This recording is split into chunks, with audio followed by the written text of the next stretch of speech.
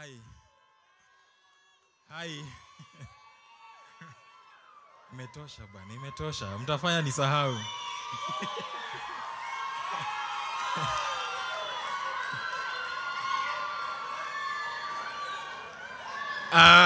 Good afternoon, leaders. Afternoon, leaders. Aki wameniseti. How do you come up after says? Ni sawa. So, I'm Storm Wabuko. That's STOM.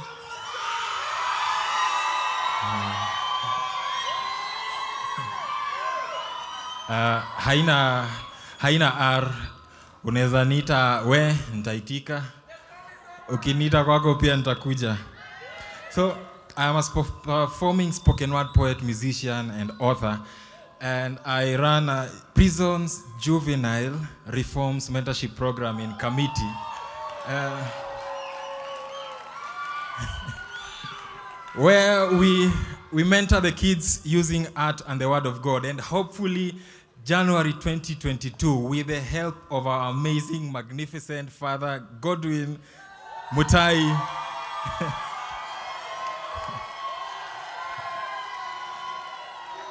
and our mother, Noel Mutai,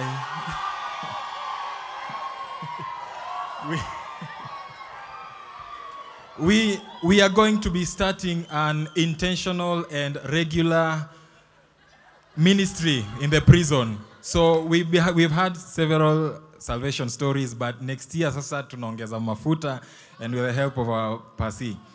In my hand is my book, my first poetry book I've written. It's called Mirror. Inaenda na free EP, and this book here is a collection of poems written by the boys at Kamiti Prison.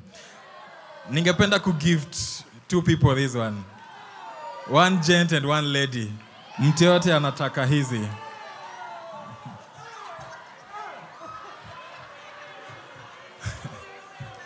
Sawa.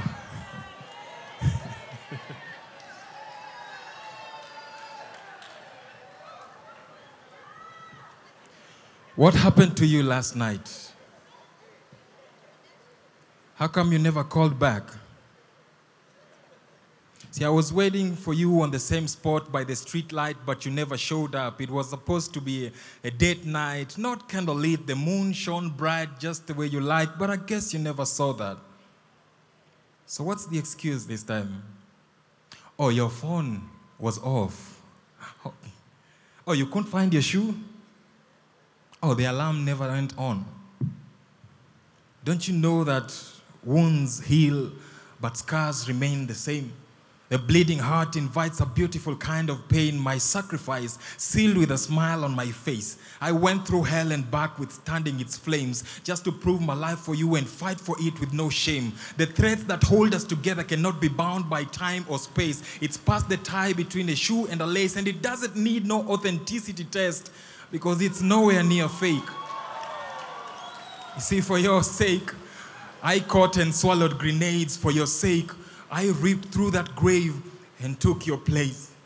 And I saw you fall down, entangled in shame and doubt. Your intertwined passions and distinct personality made you suffer in doubt and guilt. And I saw him return triumphantly amidst the praises of his fellow fallen angels. You see, I understand. You made a vow to love the flesh of your flesh till death do you part. So it was only logical that you take a bite of that apple in disobedience. So I see the apple stuck in your throat, Adam. Don't you know that there's nothing you could ever do to sway me, to separate me from you? Even in your wrong, I still write your future. Even in my throne, I still write your future. Don't you know that those Louis, Dolce and Gabbana suits can't hide you from my all-seeing eyes? Don't you know that I made beauty? I am beauty, so you don't need no makeup to face me. Stop hiding in your blue ticks. Please lift up the shade. I know you've been running for way too long, but it's time to take a rest. My word is true, and my word is life. When I forgive, I forget. So you could never understand the cost of the price I paid on the cross, so you can learn to fly again. So please pick up your crown and fly again. Don't you know that you're a royal priesthood? that my blood runs in you? Don't you know that you walk with my name in your DNA? I parted the seas so you can learn to fly again. So please pick up your crown and live.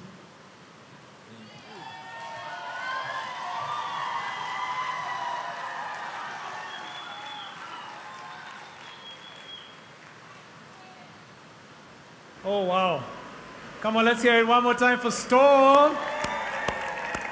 Oh, my goodness. I just want to say there's a revival going on.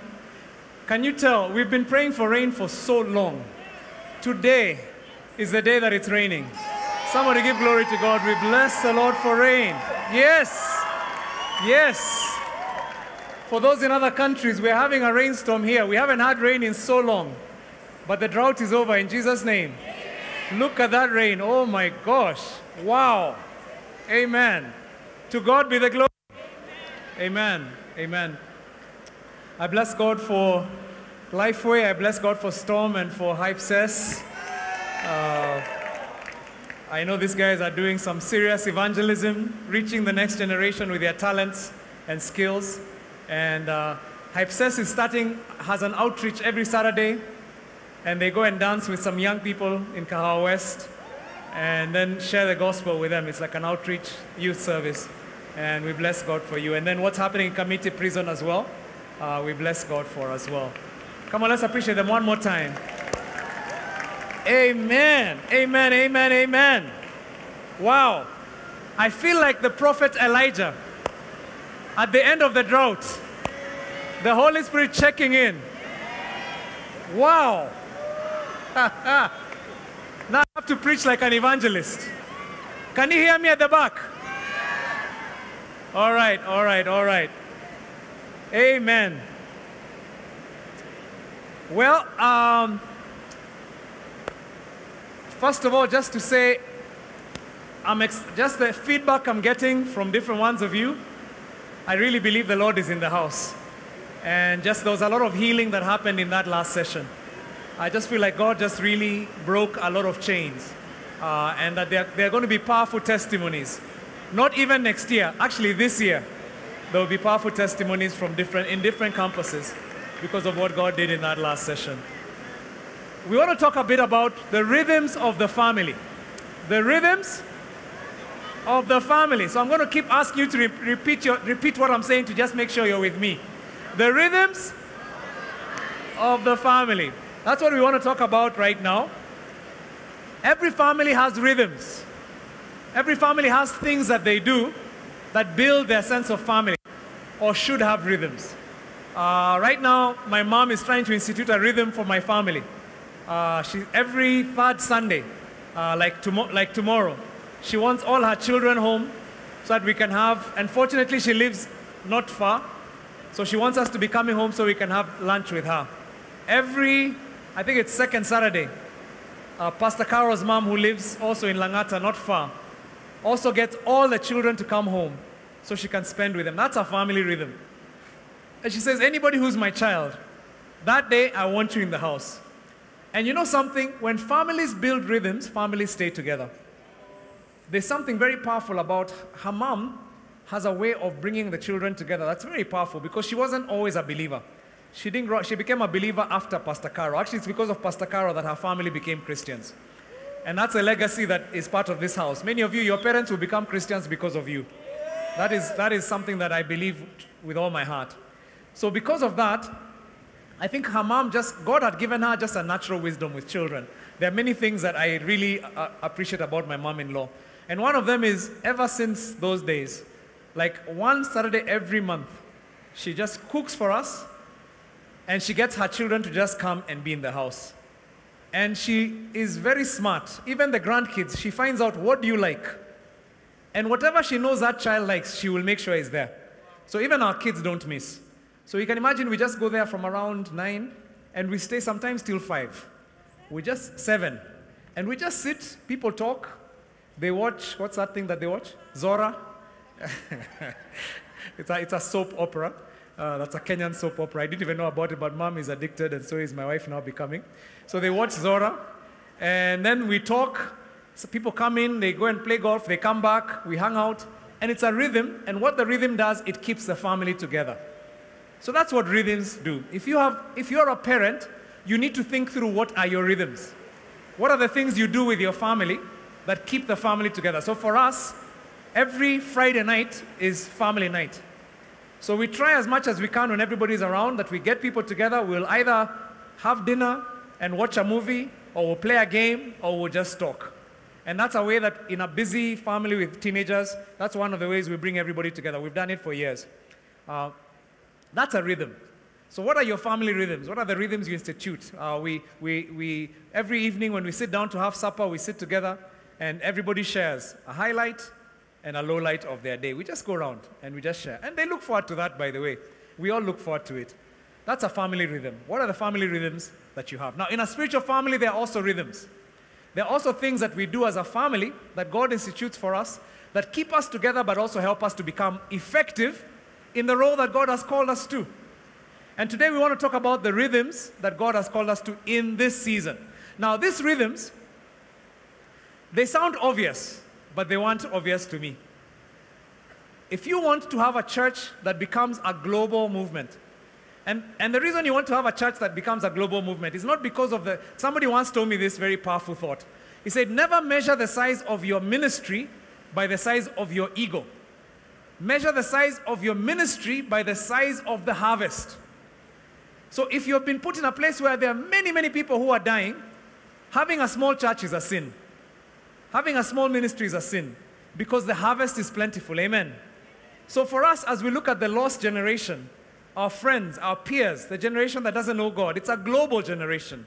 And so we want to have a global ministry to reach those people. But if you want to do that, you have to build a family. And if you want to build a family, you have to have rhythms that connect you as a family. So when you go to Mavuno Berlin, you find the rhythms. When you go to Mavuno Lusaka, you find those rhythms. And they tell you, this is who we are. This is what we do as a family. So I want to just share some rhythms for us. And by the way, I want to give credit here. These rhythms were taught to us by Apostle Moses Mukisa of Worship Harvest. And I really honor him as a brother, as somebody who I love very much, and who has really taught me a lot in this season.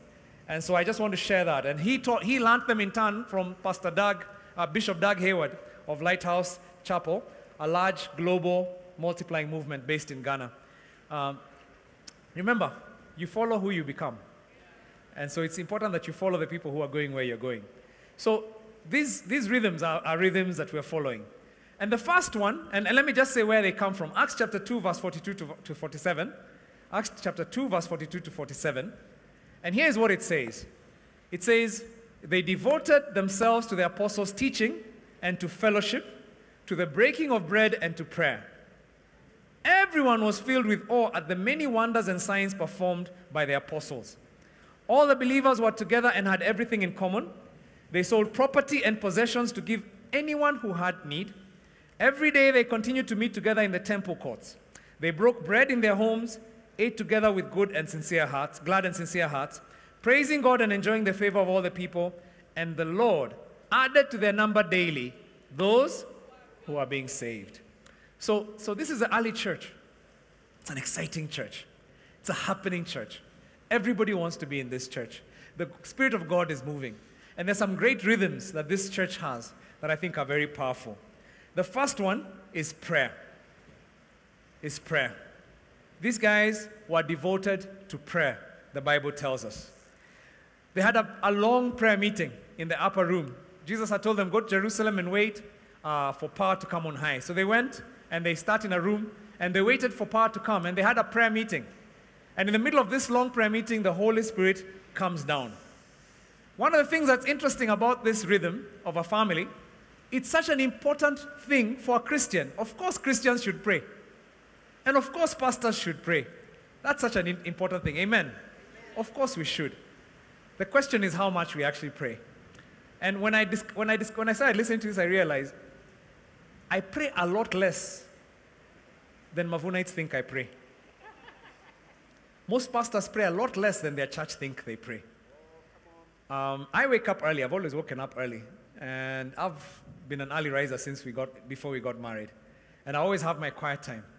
But I realized I would spend maybe even an hour reading God's word. And then sometimes I'd even spend 15 minutes praying.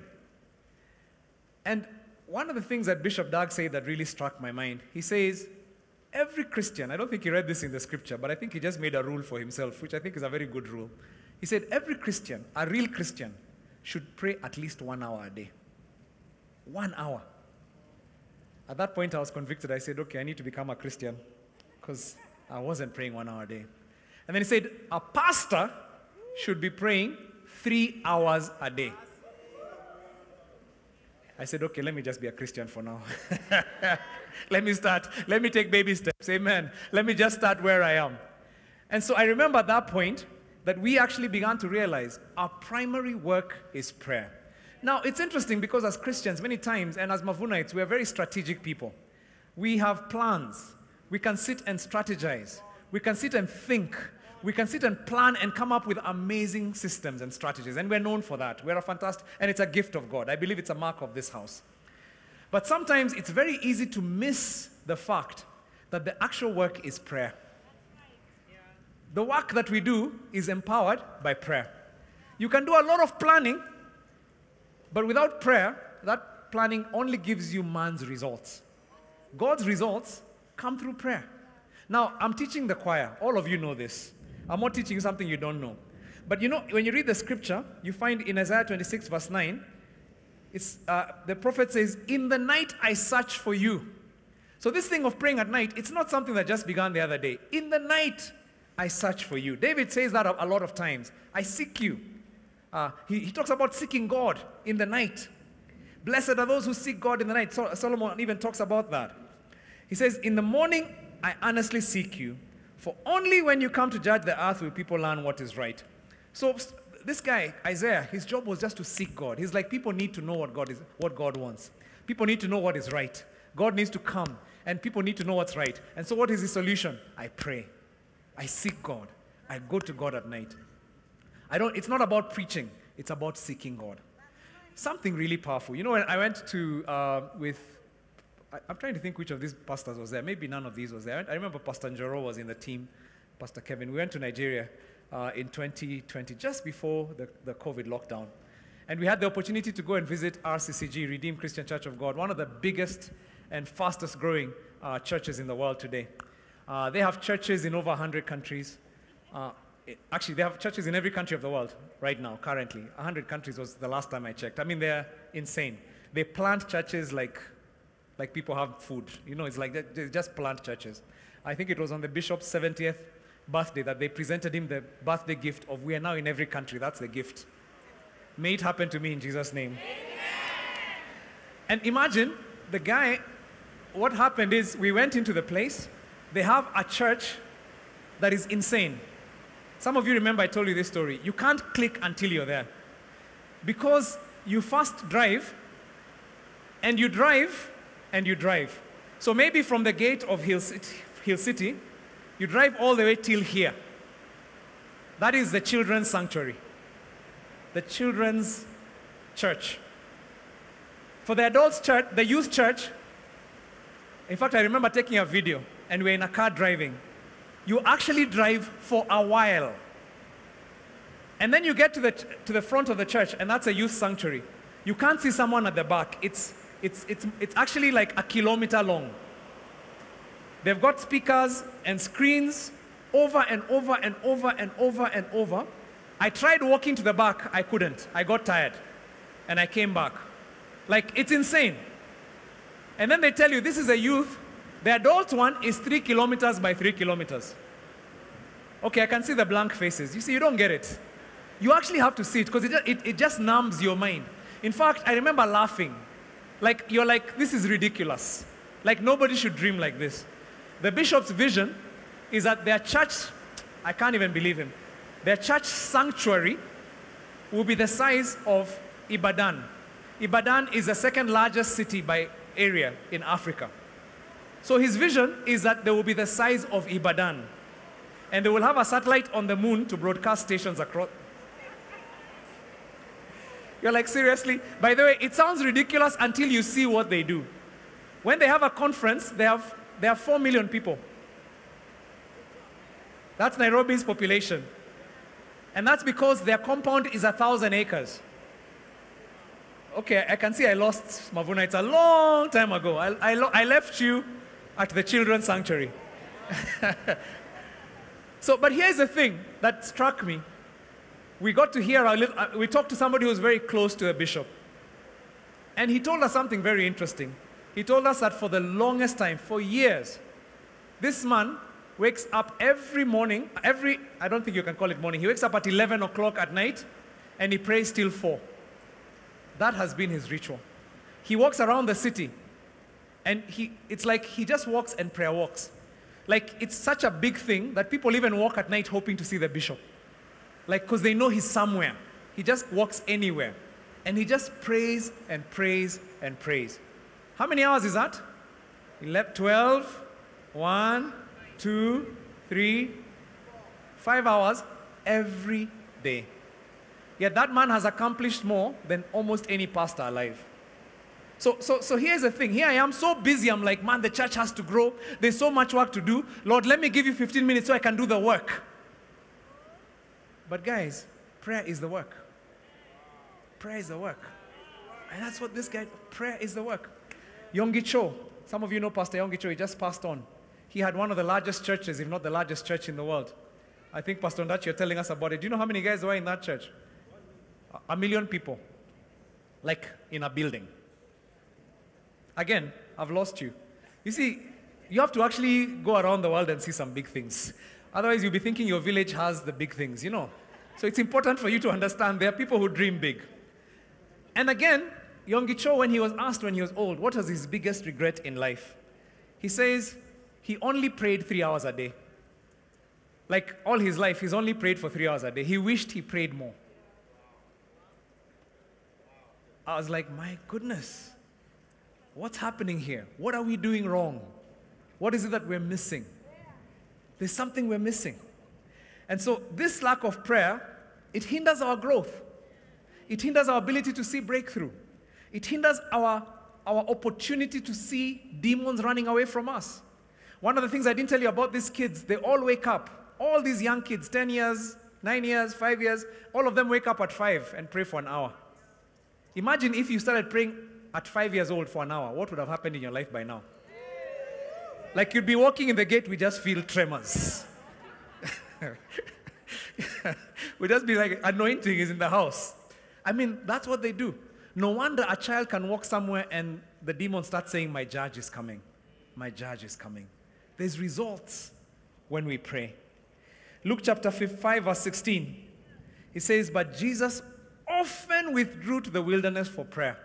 Often. By the way, by the time you're withdrawing to the wilderness, it's not like a quick prayer. That's a season of prayer. He would often go just to pray. Matthew chapter 1, verse 35. Before daybreak the next morning, Jesus got up, went out to an isolated place to pray. Jesus did not wait for the light to come up. He prayed when it was still dark. It's biblical. If you sleep until the sun comes up so that you can pray, you're not biblical. Yeah. He prayed early in the morning. That's what he did. And he prayed and he had results. You want the results of Jesus, isn't it? So you follow hard. You do what he did. Luke chapter 6, verse 12 to 13. It says, one of those days, Jesus went out to a mountainside to pray and spent the night praying to God. When the morning came, he called his disciples to him and chose 12 of them, whom he designated apostles. Like, when you're choosing somebody to work in your department, how long do you pray? I mean, he prayed a whole night. A whole night. No wonder these men went on to become significant leaders who changed the world. Because he didn't just pick them. He prayed a whole night and trusted God to show him who to pick. Wow. Isn't that amazing? When was the last time you prayed a whole night for a HR decision? Those of you who are in HR, Bernard, sorry to pick on you. When was the last time you prayed a whole night because you knew I have an important decision to make that will affect the future of this company? That's Jesus. This is what he was doing. Colossians chapter 4, verse 2 says, devote yourselves to prayer, being watchful and thankful. Being watchful and thankful. Devote yourself to prayer, being watchful and thankful. You know, I'm a Martha, not a Mary, I must confess. Any Marthas in the house? Yeah, we know how to serve. I'd rather be in the background getting things to happen. Martha was missing the point. Mary knew something bigger. Mary knew something greater. She went and abided with Jesus. Any Marys in the house? Prophetically, anybody who's going to be a Mary in the house? Yeah. This is this season. We're going to see results like we've never seen results. But the results will not come by running faster. They'll come by actually resting. They'll come by waiting on God. Some of you have been praying for some serious career breakthroughs. Let me tell you, the career breakthrough is not by impressing. It's by praying. As you wait on God, yes, be diligent at work. But don't neglect spending time with your Father. Your Father will actually promote you to where you're supposed to be. And the beauty when God promotes you is you don't work for a boss, you work for God. And you're not afraid of any man. When you know your Father, you walk into a company, you work there, and you know the day that the one who hired me fires me, I leave. So whatever you guys say, that's good for you, but I'm here to do a mission. And guess what happens with people like that? Those are the valuable employees. Bosses like people who are not there intimidated and trying to impress. They like people who know themselves. And sometimes you're so busy trying to please your boss, you don't understand. Actually, you're actually hurting yourself. When you know who you are, boom. I remember one of my friends, he used to work for a bank. And it was such a crazy work schedule. Like if you try to wake up out of your seat before 7 p.m., people look at you badly.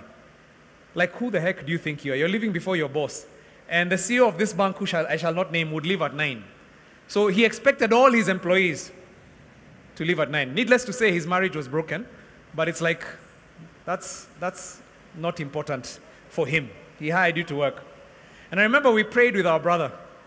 And at some point, we said to him, you need to know who you are. You need to know who you are. You cannot do this. Your marriage is important. Your faith is important. So he went to the bank. And he resigned without even knowing where he was going. He was like, this is not what my father's assignment is for me. And so he resigned. And he went home. Like the next day, literally, he got a letter from a competing bank offering him the job at a higher salary. He told them, I'll only work for you on this condition, this condition, this condition. They said, yes, sure. And so he went and he got a job. He knew who he was. So here's the best thing that happens in this story. His former boss was so angry that the guy could work for a competitor. He had a meeting with him. He told him, we need to have coffee. And they had coffee.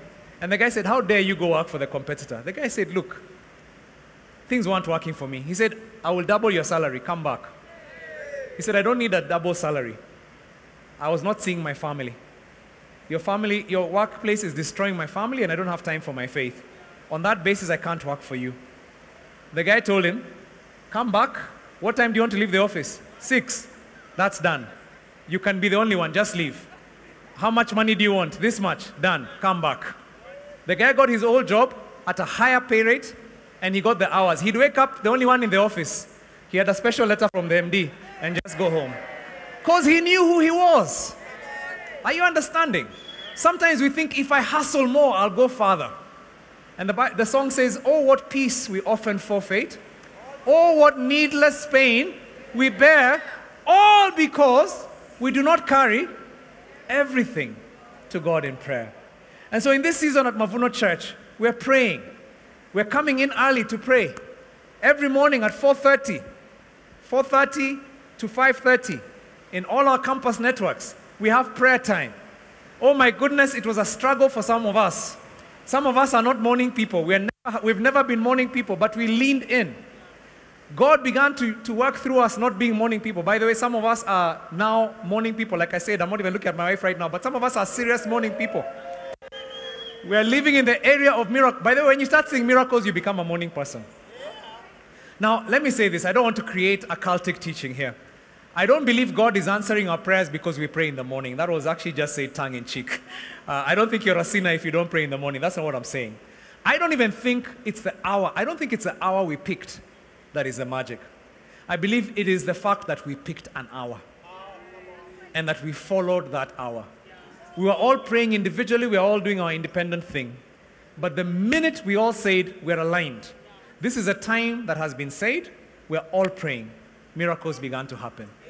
My wife and I have seen miracles everywhere. Hey, I tell you, we've seen them. They've happened in our family. They've happened in our finances. They're happening around us. And I know many of you can testify about miracles happening in your prayer meetings. So this prayer thing, I believe it's part of the rhythm that keeps us together. It's a joy for me to know every morning when I wake up, there are people praying in Berlin. There are people praying in Lusaka. There are people, even Mavunais who have traveled to Qatar are joining our prayer meetings. And they're praying in the morning. There's something powerful when God... And you know what's happening? There's a spiritual force being released right now. I remember we're talking with our pastors and saying, at some point we went through a very serious spiritual attack the last couple of weeks. And we're wondering, why is this? Then we realized, my goodness, you're playing at a different level spiritually right now. Because God's people are joining in concerted prayer every morning and seeking the face of God. Guess what happens when you start to do that? God has more room to walk in the church. He has more room to operate. Now, I have so much enjoyed prayer, guys. It's been such a delight. Like, I feel like God has revived my faith. He's revived my passion for ministry. Like, I wake up, my wife can tell you, I was waking up at 4, and then I'd read the word, etc. We say I still woke up at 4 for a while, but I just feel and I kept saying, I used to wake up at 3 when I was young. Now I'm waking up at 4, but as I grow older, it'll move to 5 and then 6. Because I've done my time, and now I'm growing old. You guy, let me tell you, the Bible says he renews your strength like an eagle. Like, I'm waking up at 3 now without an alarm clock. Like, my body just wakes up. And I find myself praying, and I don't even pray in the house. I pray outside. Osai can tell you.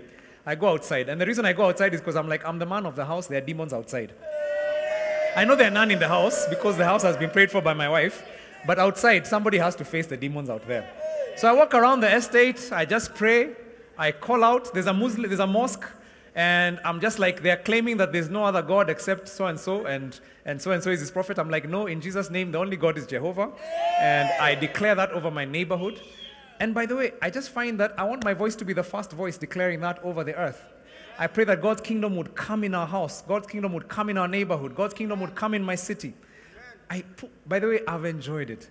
I go into the throne room, and every morning I always feel like a little child. The picture I always have, I've told my exec team this, when I pray, I feel like a little child, because I remember my dad had an important job once, and he had a big office, and my primary school was next to his office. And he was the big shot, but I didn't know he was a big shot.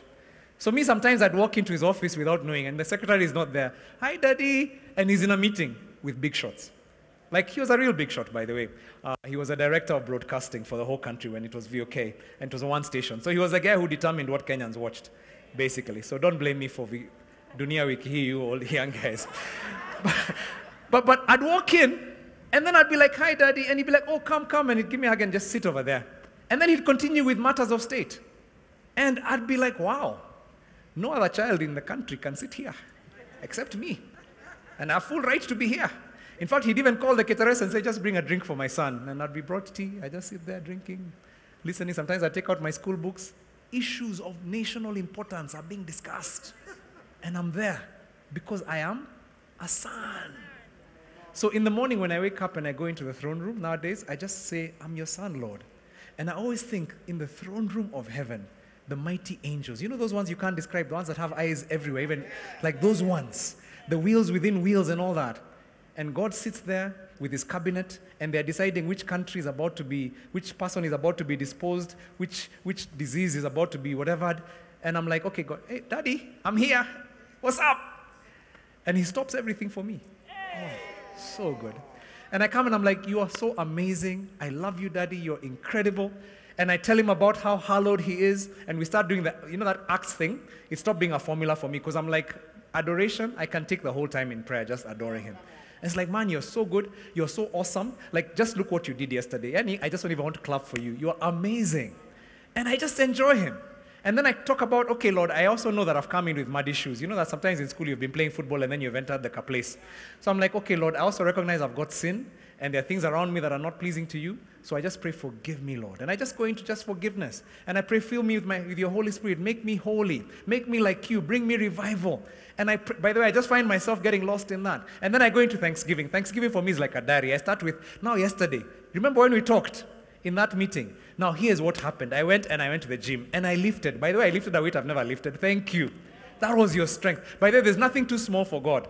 And I say, when I talked to Carol and she gave me that she threw that idea. It was so amazing. And thank you, first of all, that we are peaceful right now. We stopped that fight we were having. It's just you, Lord. You're so amazing. And I just go through my day, moment by moment. By the way, that can take me another whole prayer time. I have to stop myself. And then I go into my intercession. In my intercession time, I pray. I told you I have categories I pray for. I always pray for one of my family members every day. So it starts with Pastor Carol, then I pray for Moini, then I pray for Erimo, then I pray for Anjao, my children. I have to pray for each of them. Every day they have their own day, specific day. And I pray for my parents and I pray for Carol's parents. That's tier 1. Tier 2 is my siblings. And so I pray for my niece, Jane. And then I pray for Mutahi and Rosalind. And then I pray for Erimo and her husband, Richard. And then it's like I cover. And then I pray for Carol's siblings, Edward and Mogore. Each of them, by the way, has their own day. Nobody enters another person's day, because I can really pray for them intently. And then after that, I go into my team. These are my next tier of my family here. And Pastor Jemo and Dorcas have their day. Pastor Kilonzi and Faith have their day. And I pray for their marriage. I pray for their children to be great. I pray that they will love God with all their hearts. I pray that they will just have a fantastic marriage, that people will just love them. And I pray everything that I can think of for them. And I just cover them with prayer. And I love doing that, by the way. By the way, when I pray for them, I just feel more love. Like there's something when you pray for somebody, you just feel love for them. When you meet them, it's like you've been with them, talking to your father about them. And then I pray after that. I pray for every pastor under them. So if it's Pastor James and Dorcas that day, I pray for their network pastors and cover them as well. And then after that, I pray for the nation. And I've got a different issue. I pray for the president one day and the executive. I pray for the judiciary. My goodness, Martha Komesh, they know me, but I'm her biggest prayer warrior. I pray for the parliament and all their issues. I pray against corruption. I pray against tribalism. I've got my pet issues, and I cover those. And I always feel Kenya is covered. By the time I'm done, I'm like, nothing is going to destabilize this country. I'm here and I've spoken for it. Not on my watch. And then after that, I finally get to my issues. Can you see how long that prayer time is even finished? I'm like, okay, God, by the way, remember that issue of mine, please sort, because I don't even have time. I need to go to the gym now with my wife. It's like time has finished. And so what I found is slowly, more and more, the Lord is just waking me earlier and earlier. Today I woke up at 2. So I'm slowly becoming a pastor. It's like I started as a Christian, but I'm slowly becoming a pastor. And so guys, I want to encourage you, because this is your season when you want to see breakthrough. This is a season when you want God to use you and make you part of this powerful family. Listen, the minimum anyone in this room should be praying is 1 hour a day. 1 hour a day. Yeah. Like some of you, the guys at the back are not saying amen. They're like, what? And by the way, when I talk about prayer, I don't read the word during that prayer time. I read it first, and then I come and I pray for an hour. Because as I've just described you, there's too much to pray for. There's just too much to cover. And I feel like if I miss a day, I feel bad, because I'm like, I have to pray twice as long. There are things I can't. For my kids, by the way, I've just talked about I don't even tell you, like in each category there are issues. I have to pray for their schooling. I have to pray for their future spouse. I have to pray for my in-laws. Because, of course, you can have a good spouse and then they come from a home where the in-laws are just bringing us issues. I pray that our in-laws will actually become our best friends. So I pray for them, and then I pray that, by the way, these kids are so prayed for. I pray for the fruit of the Spirit to be in their lives. I pray for good friends. Man, this prayer thing is amazing. And then by the time my day starts, my work is done, by the way. Many times I just find God just opens doors. Since I started praying this long, I've just found that there are times I used to take maybe 2 days to prepare a message. Sometimes I'll actually find I sat down and in 4 hours the message was complete. And God just gave me the word exactly as He wanted it given, and that was it. Prayer is the work. Prayer is the work. My prayer for you, Mavuno, is that you will fall in love with prayer. Prayer is not an intercessor ministry in this church. Prayer is the ministry. It is us. We pray. We pray. I'll give you, there are powerful stories. Every one of these pastors has stories. Pastor James told me about a woman who came to the service. I think it was in Hope, came to the service in a wheelchair. In crutches, sorry. And she had been lame for a long time. I think she had an accident or something. And did you guys just pray for her? Yeah, they prayed during the Sunday service. So they just prayed during the Sunday service, in our Swahili service. The woman walked without her crutches. She left this church walking and leaping and praising God. Guys, we're actually living in the age of miracles. I can tell you stories, miracle stories. I remember Pastor Godwin was sharing one another day. Pastor Kilonzi shared one another. People just share in the WhatsApp group and you're like, what? I think you were sharing. Was it you who was sharing? Who shared a crazy one the other day? It's the one for Nyamu and Nyamu. Nyamu, Pastor Kilonzi shared your testimony. Of course, they tell on you. They tell on their children to their father. And what was the story? Come on, Nyamu, just do it. Come on. Nyamu, where are you? Yeah. What was the story? Just shout it out. Oh, there's a mic coming. Thank you. Nyamu is one of the pillars at Mavuno Downtown.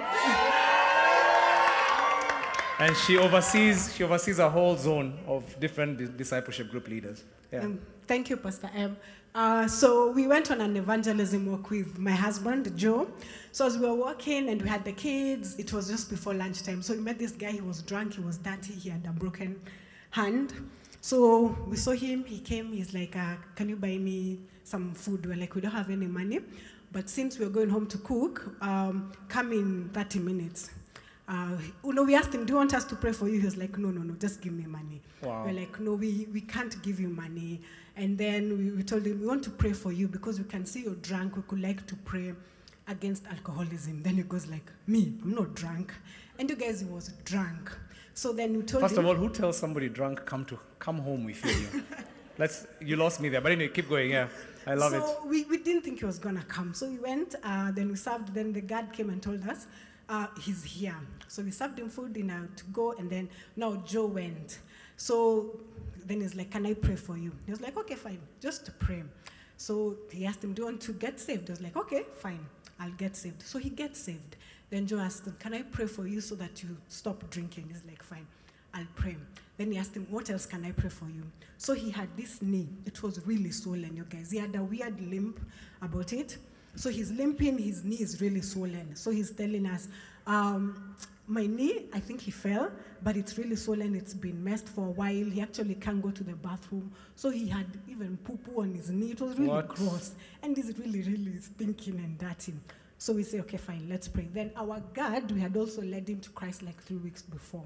So we call him, we're like, come. So we are there. Then Joe starts praying. You guys, this guy got healed, and it was crazy. He was in utter shock. He started jumping. He started kicking the fence. The knee that was swollen, which was so creepy, was that the knee that was swollen was no longer swollen. Wow. As in, like, what?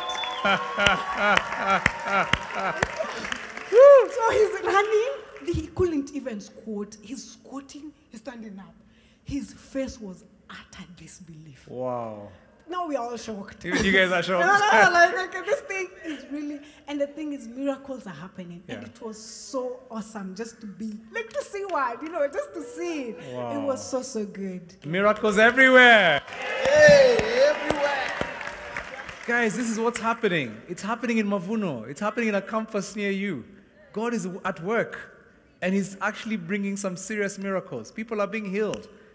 Like, there's dramatic things that are happening. And we bless God for that.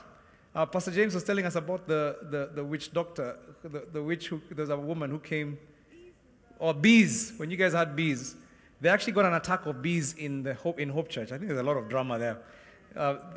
Bees just came before the service and just occupied the place. Now, I'm a beekeeper. Bees don't do that. I can tell you that was not how bees behave. So they came and they prayed and they prayed. And I think those are...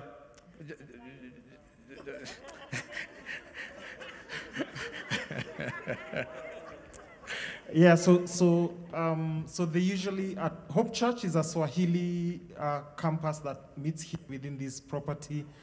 So anyway, so their service starts an hour. It's what we used to call Mavuno Swahili. It's what we used to call Mavuno Swahili. Church, yeah. So their service starts an hour before us. So we come in early to pray. So Pastor Jerry had gotten here before me. He called me and told me we have a problem. So I said, okay, I'm on my way. I'm coming to pray. So and one of the speakers was like they had formed a hive, which, I mean, that doesn't happen. The way you're saying, it doesn't happen like in a day or two. And so there was an infestation the week before, but now they had formed a hive in one speaker. They were forming another one in the second one. The associates were like, they were just waiting to know what to do. Together with the Reverend Cheche, who's the pastor there, we just called guys. We told them, okay, let's pray. I think this is obviously spiritual. So we started to pray. So the weird thing is one of the speakers, I don't know where at what point those beats went. They were no longer there. And there were lots of bees dead on the platform as we were praying, and we kept praying. And then at some point, thank you so much. Change mic. 1, 2. All right. Yeah. So after we prayed, we just said, you know what? We said a prayer of faith, and I just told the Lord, nobody's going to get stung today in Jesus' name. And then I told the associates, just carry the speaker, take it outside somewhere where it won't go to kids' church or Mavuno Young and Fearless. They picked it, they took it, nobody got stung, and the service happened.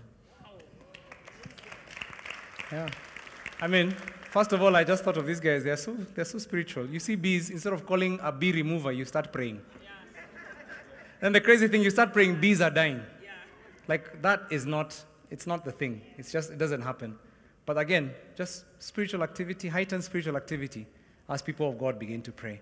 And I really believe that God is going to do some powerful things in this church, in your churches, as we just lean in and begin to pray by faith. I can see miracles happening that will astound us, in this season. So the first rhythm for this family is prayer. Sometimes we over-specialize prayer. We see it as a category for intercessors. We see it as a category for people who really have an inclination to pray. But prayer is not, that's not the way it was intended. Prayer is for every believer. I'm the vine, you're the branches. That's what Jesus says. You have to abide in me. As we abide in him, then he's able to come and do what he's supposed to do among us. And I feel like in this season, across the world, if we want to be that united family where God does incredible things, we will have to be a family that prays. I'm so glad we no longer pray just at worship night together once a month, but we're praying every day. Now, in December, we're going to take a break from our Zoom prayers. And the reason I'm insisting we take a break in December, in April, and in August is because we also need to learn to pray by ourselves. And so the break is not for you to sleep. I'm still expecting Mavunites. Wherever there's a Mavunite at 4:30, sometime there, somebody's awake and is praying. Because it's time for you to also learn to enjoy your Father in that space. And when we come back, I'm expecting us to come back in January with even bigger testimonies as we're trusting God together. Amen. So, and let me just encourage you, bring people into those Zoom prayers. Some of your disciples are not praying with us yet. So invite people in. They're missing out. They're missing out on the great things God is doing in this family. So prayer is the work. Number 2 is evangelism. And that's the next rhythm that we've learned. It's interesting, when the Holy Spirit came at Pentecost and the disciples were all waiting, as we read in Acts chapter 2, Peter did not preach a sermon on finances. He didn't preach a sermon on marriage. He didn't preach a sermon on anything else. He preached an evangelistic sermon. That was the first thing. His instinct was just to preach about Jesus. And the Bible says 3,000 people were added to them that day. There's something powerful when God's people begin to align themselves with reaching people who don't know God. There's a reason God has blessed Mavuno over the years, people. And I remember one time, I think I've shared this story before, there's a pastor who came to visit Mavuno. This pastor, I won't even mention who it was, but this pastor is a powerful preacher. And I'd invited them to come and do a sermon, and they did the sermon.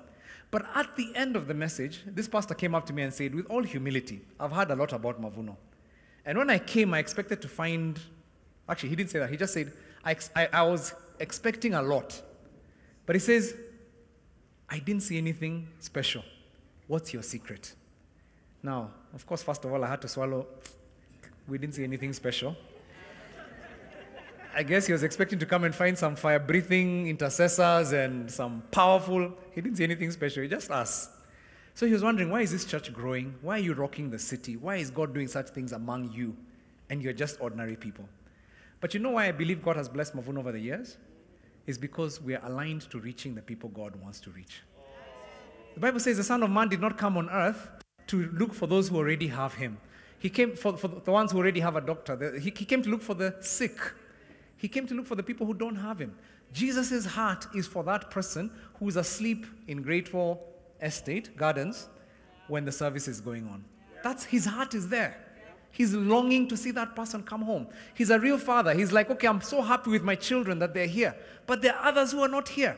Let me tell you, if you're a parent and 2 of your kids are home and they're doing well and there's one who's messed up, your heart will not be at peace.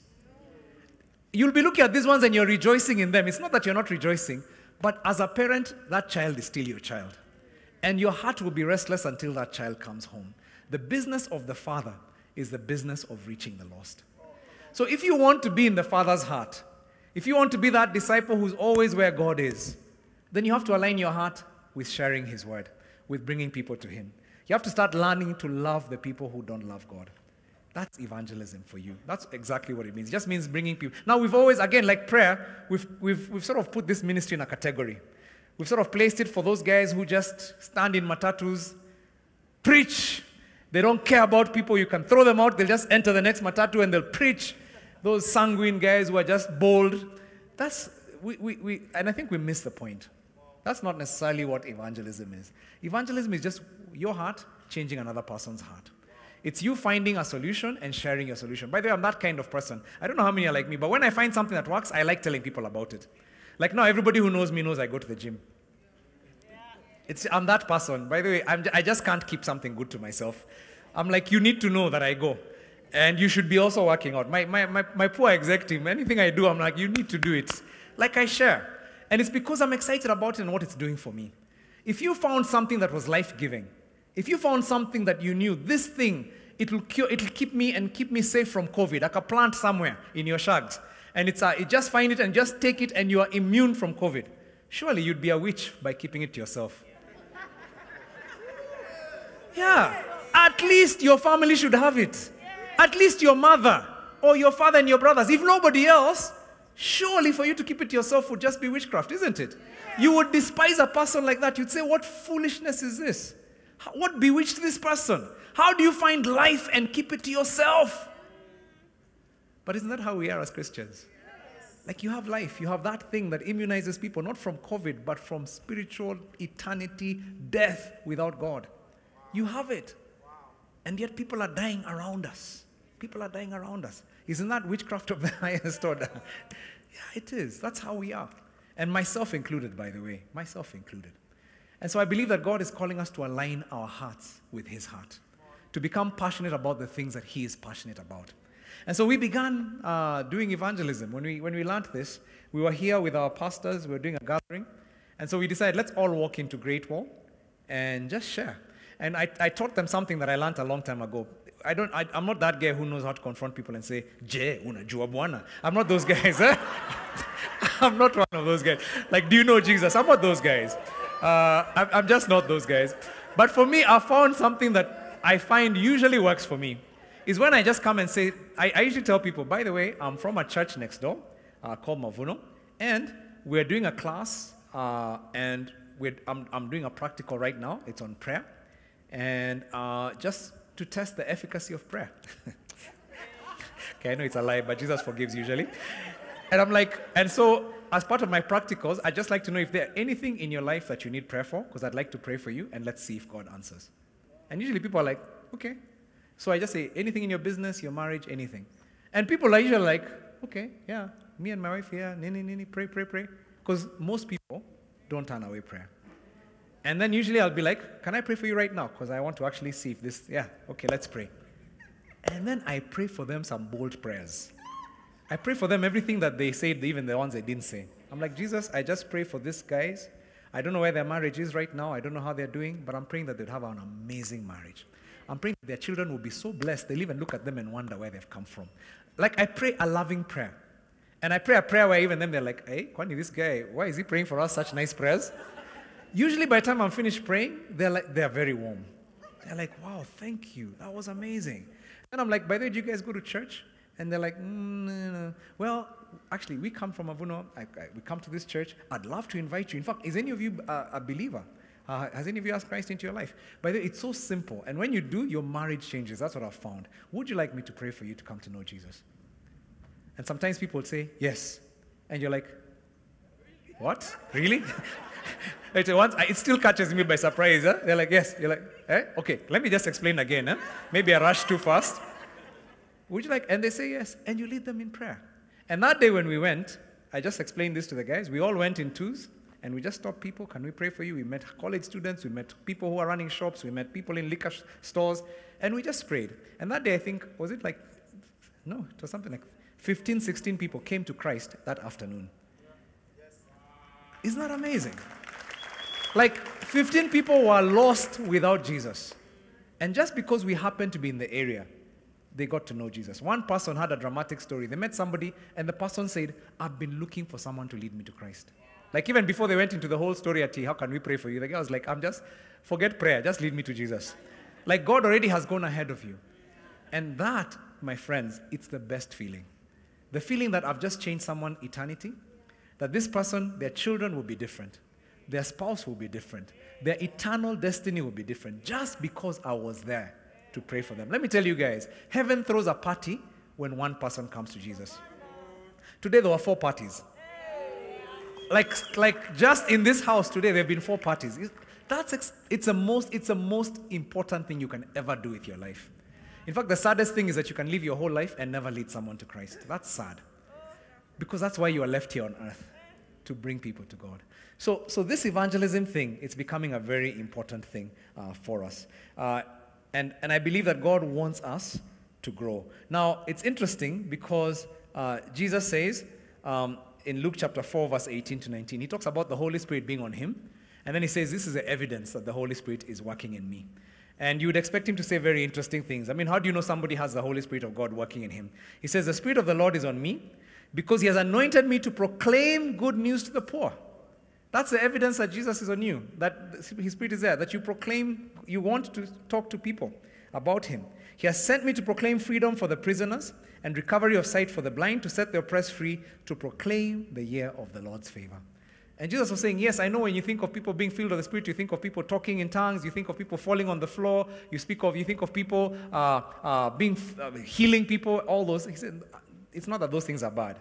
But Jesus says, if you want to know the Spirit of the Lord is upon you, this is what happens. You speak the word of God. You bring freedom to people who are blind. People who are blind and didn't know where they were going, now they can see it. They're changed. I can tell you people in this church who today are spiritual leaders. I mean, their family, they lead their families well. They have amazing children. And I can still remember the day I brought them to Christ.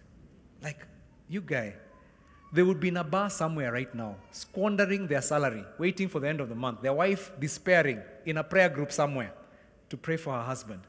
But because that man came and I met him and I led him to Jesus, he's in a different space. There's nothing, like when I go to heaven, by the way, those are the things I'll be looking, that's my welcoming committee.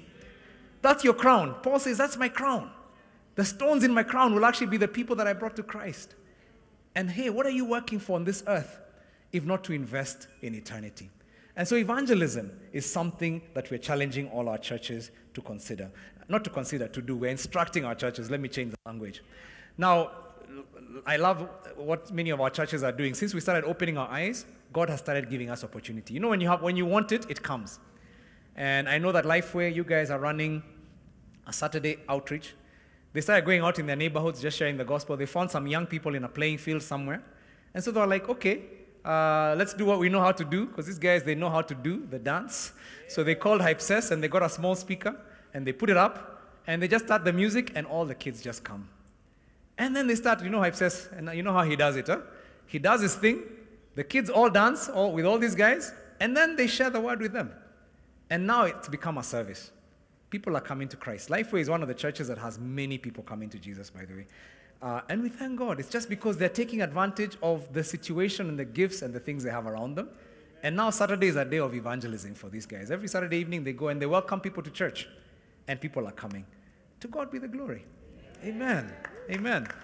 Pastor James goes out on Tuesday. They go out they still go out here and they bring people to Christ. And they have dramatic stories.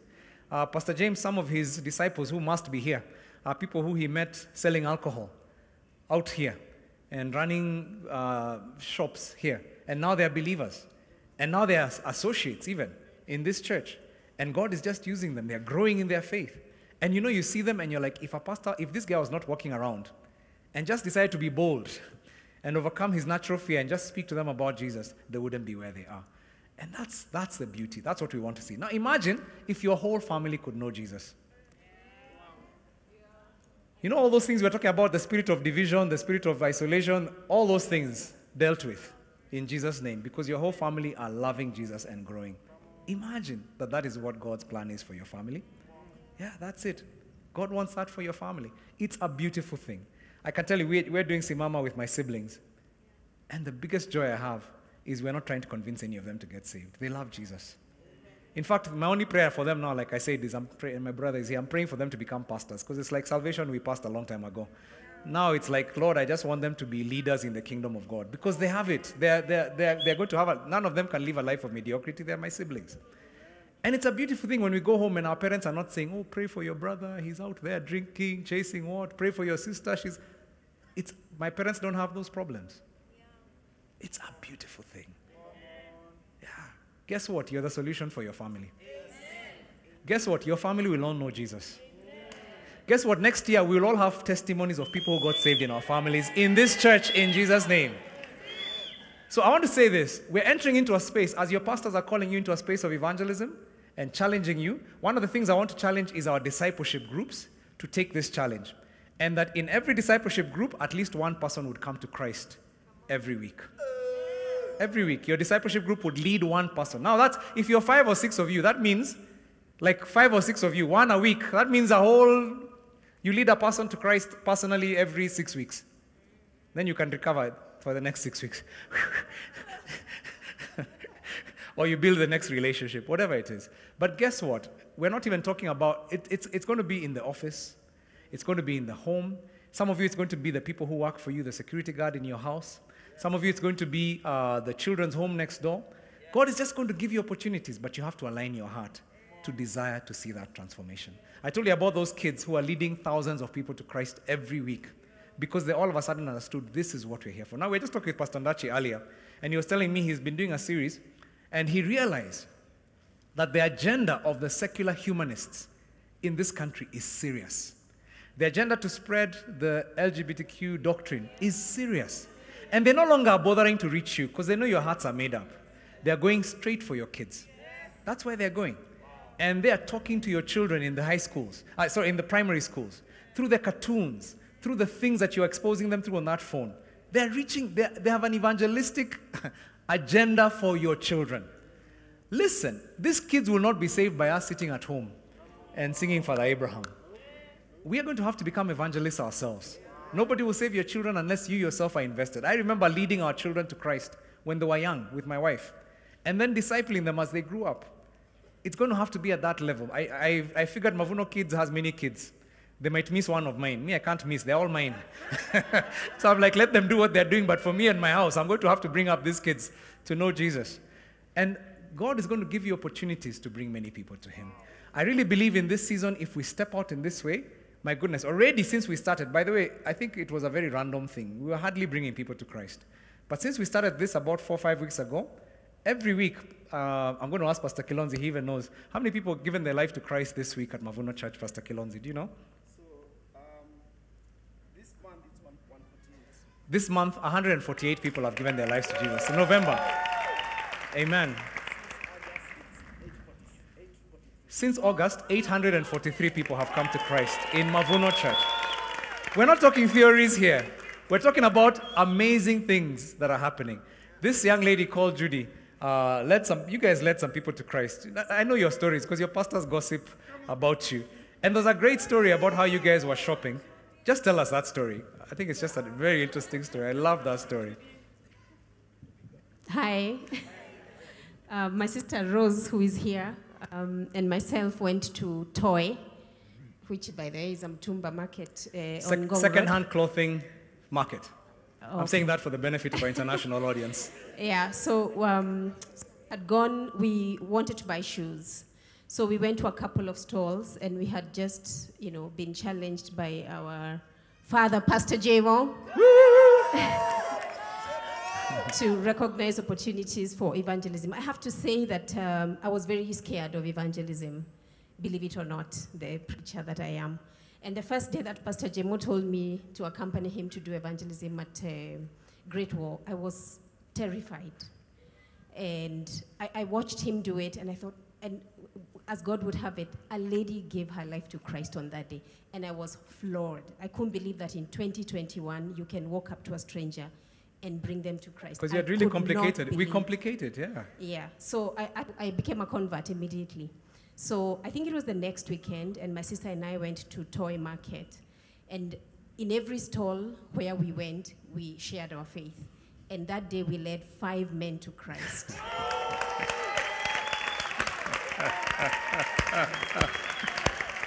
What? Like you go shopping and it's dangerous. Like you're dangerous. Isn't that a crazy story? I love that story. It's like there are opportunities every day, everywhere. I remember when we were in the place I was telling you in Uganda, we were laughing this afternoon about a story. There's this little girl who's 15. I mean, she is tiny. I mean, I felt my heart warmed up to her because she was like a daughter, you know. And she told us her story about how 3 men, she was walking and 3 guys catcalled. You know that kind of thing guys do. And so she just said, okay. She walked up to them. What do you guys want? Like, first of all, as a father, I'm like, don't do that. So she told them, do you guys realize, when they started now hemming and hawing, said, do you realize I could have HIV? How would that work for your future? Do you understand that your purpose is much bigger? That you could just be destroying yourselves right now? Do you know that God created you for much more than this? That He actually created you to know Him and have an impact in life. And she says, and she said, she shared with them and then said, I'd like to lead you to Christ.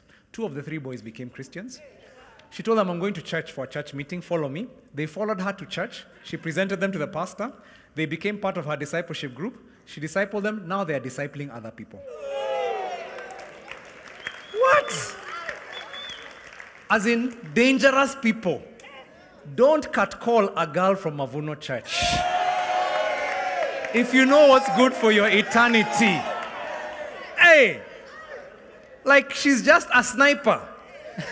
Like, I was just like, what? Like, the devil would be telling guys, shut up, those are Mavunites. Don't catcall those ones. You're in trouble. This is how the world needs to change people. One person at a time. And so I want to really, every week now we keep track. Because one of the things we became convinced is in the book of Acts, it's all about numbers. 5,000 were added. 3,000 were added. Many people were added. So now we track our numbers every week. And the reason we track it is that we can also pray and challenge ourselves to reach people. So I want to challenge you to join your pastors because your pastors are doing it. And as you lead people to Christ, let them know so they can actually count those people because we want to reach out to those people and to help them grow in their faith, which is the third rhythm. Amen.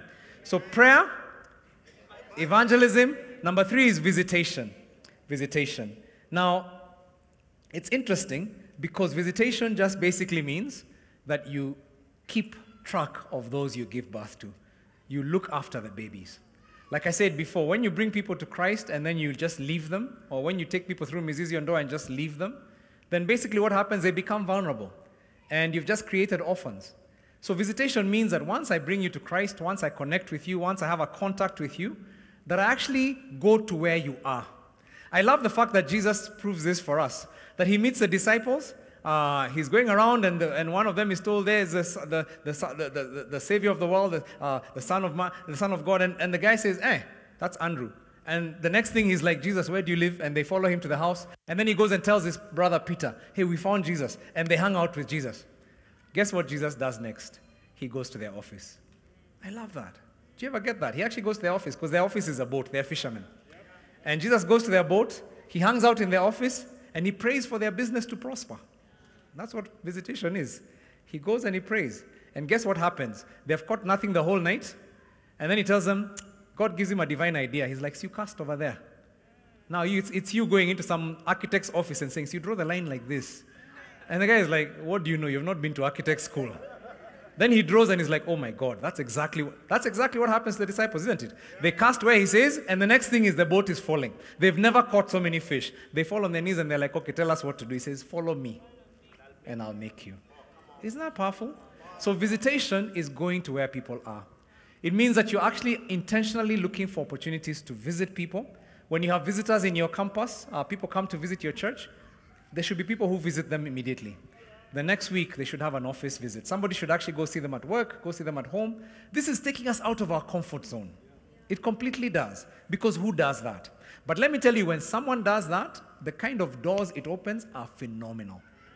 People are just impressed that you would actually come and visit them in the office and pray for them to prosper. I'll come over lunch and I'll just pray for you. What? That's what visitation is. You get to know the person's life. You get to enter into their life. If you're in a discipleship group and you're leading your discipleship group, don't just wait to meet them on Sunday when they come to church. Visit them. Go to their homes. Eat with them. Jesus went to their homes. He went to Peter's house and he found the mother-in-law. His wife's mother was unwell. And he prayed for her and the fever left. No wonder the wife just said, you just follow Jesus. It's okay. You have my permission. You never hear Peter having domes with his wife following Jesus. I think it's because you heal someone's mom, you've touched their heart. It's like, just follow. We'll support you from home. He goes where it counts. He goes to their house. And so this coming week, oh my gosh, I'm so looking forward to it. So me and my exec team, we're taking a road trip to Western Kenya to visit Pastor Sheila's father-in-law and to visit Pastor Milton's mom. And we're just going together. We're just taking a road trip. I love these guys. I can't wait to just spend a few days visiting one of their families. And we're going to visit. And by the way, I told my mom-in-law, and she's like, why haven't they come to visit me first? So you guys have already got an invite to. So, by the way, I think it's just, ministry is so much fun when you love the people, when it's family. So the people you're discipling, don't just make them your Mizizi group. Visit them. Let them visit each other. Build family. And I believe as we visit in this way, things begin to shift. When somebody comes to Lifeway or comes to Mashariki for the first time, and that week somebody goes and visits them in the office or in the house and just says, I'm here to pray for you. I just wanted to come and pray for you. My goodness, it's like it shows something because nobody in the world does that. No corporate company does that, by the way. This is a kingdom principle, and it works. It takes, by the way, how many people are like private people here? It's like, I'm a private person. I like being home. This mambo of visiting, even going to visit other people, is just a hard thing for me. Yeah, I know. I get it. Let me tell you, even me, I like being in the house. Sometimes I have to really psych myself to get out and go. But let me tell you, the reward when you go is insane. Pastor Sai, she's actually our campus pastor for one of our campus pastors for Mavuno, Kampala. And right now she's visiting us. She's our spiritual daughter, so she's staying at our house, just taking a few weeks with us. But it's interesting, when you first came, I think you're shocked at how many visitors we have. Yes. Like our house. Since we decided to go this way, we've just opened our lives to the people that we love and we shepherd. And our house is full of people. By the way, Pastor Kara and I, we don't look like it, but we're very private people. We like our space. But then we realize that privacy will not help you disciple. It won't. Jesus had no private space. These guys would hang out with him all the time. He just spent time. They spent time with him. And so in a sense, even now when he dies, remember his brothers become part of the disciples. James, the brother of Jesus, becomes one of the leaders of the church. Why? Because he's been so exposed to Jesus' buddies, even when Jesus is not there, he's one of them. These guys have just been living together. There's just a connection, life on life. This individual privacy that we've been taught, it's not a good thing for the kingdom of God. You will have enough privacy in heaven, I hope, when you have your own mansion with many rooms. But for now on earth, there's a reason. Your life is meant to touch people's lives. The business of the kingdom is a business of people. And so I want us to really take this one seriously. We need to be good shepherds. Zechariah 11:15 to 16. Zechariah 11:15 to 16. It says, the Lord said to me, take again the equipment of a foolish shepherd. He said, I want you to be a foolish shepherd. And then he tells him what a foolish shepherd is. For I am going to raise up a shepherd over the land who will not care for the lost, or seek the young, or heal the injured, or feed the healthy, but will eat the meat of the choice sheep, tearing off their hooves. That's a spiritual leader who doesn't care about the people. He's just there to get the best from them. You come for my Bible study, you tell me what I want to hear, and then I leave you. I don't care about you. And Jesus says that's a foolish shepherd. None of us in this house will be foolish shepherds in Jesus' name. That's not our portion. Our homes will actually become, let me tell you something. Part of the reason my house is blessed. People come to my house and they don't want to leave. It's blessed. There's a spirit that rests on that house. And it's not just my house. Any property that we own is blessed. But part of the reason it's blessed is because we've opened our house to be God's house. We've said anything that we own is God's. So this house that we live in, it's like, God, this house is open for your people.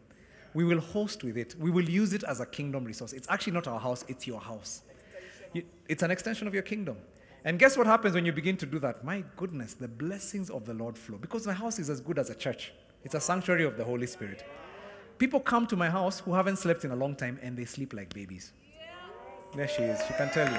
Yeah, it's true. It's true. Even our guest house, because we own a commercial guest house, Muslims come for a retreat and they sleep there and they ask, what's in this place? There's something different. We slept. It was peaceful. Why? Because it's a sanctuary of the Most High.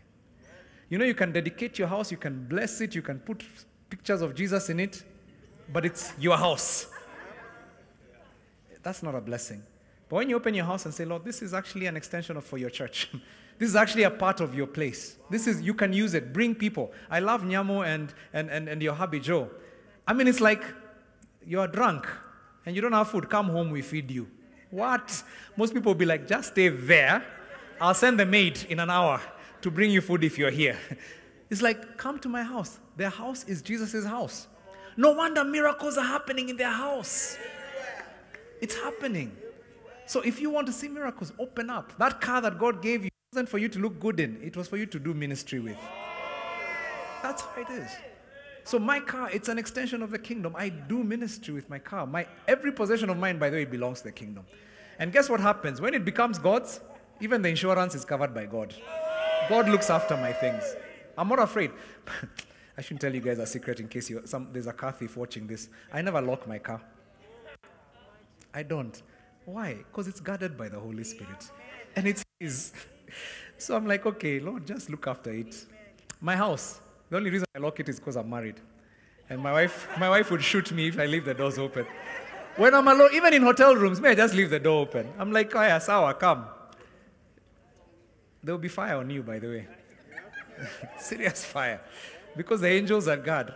Why? Because it's not mine, it's the Holy Spirit's. I remember even telling, in fact, it's so strange. My wife even tells me, this is dangerous about me. When we have people who work for us, I warn them. I say, by the way, there are people who've stolen my stuff, and it has not gone well for them. So I don't lock things. My room is open. You can enter. But just know that it will not go well for you.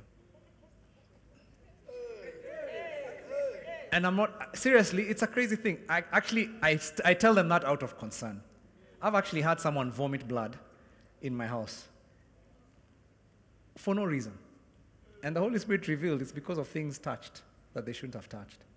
So it's I know this sounds spooky. It sounds weird. But it is biblical. It is God's things. My things are dedicated things. In the Bible, when you touch a dedicated thing, you die. When you use it for the reason it's not meant to be. But guess why it's a dedicated thing? It's because it's not mine. It's God's. And that means if something happens to it, I don't mourn. Some people mourn a car when it has been crashed as if it's a person who has died. It's just a car. The Holy Spirit who provided will provide another one. It's a house. By the way, that's how I live. I live like this. And by the way, when you do that, then your home becomes a place where people find refuge. It becomes a place where the women who are in church, who are battered, will come and they will find solace. People who are looking for a place just to be, the youth of your church, they'll come. You'll tell the youth pastor, by the way, when you have a party and you just want to host, use my house. It's available. It's there. I trust God that a time is coming when Mavuno will just have multiple houses to do ministry in. Because people are like, Pastor, our house is available. And guess what happens? Some of you will be praying, Lord, I need a bigger house. Not because because of my pride, because there are so many disciples in the church, I need a place for them. The Lord blesses you, by the way, when you're asking for things, when you pray according to His will. You know, Psalm 37:4 says, delight yourself in the Lord, and He will give you the desires of your heart. But you know what I used to think? I used to think that means I just do what God wants so that He can do what I want. That's not what it means. Guess what happens? When you delight yourself in the Lord, it means you surrender to the Lord, you give Him your all, your desires begin to change. You start desiring the things God desires. And you know, even in the corporate world, when you align with your boss's vision, you get promoted. Corporate people in the house, is that true? When you align with the boss's vision, you get promoted. So when you start aligning with God's desires, guess what happens? Boom. Anything you ask for, it comes to you. And that's what God wants us to do in this season. So visitation, I want to just challenge us that all discipleship group leaders, visit your people at least once every season. Anybody in your, if you have a discipleship group of 6, make sure you visit their homes at least once every season. And if possible, go together. If not, you can even go alone. But know your people. Don't see them as units of production. See them as people. Visit them. Jesus visited Peter in his house. Visit people. Let's get out of our shell. Let's get out of that space.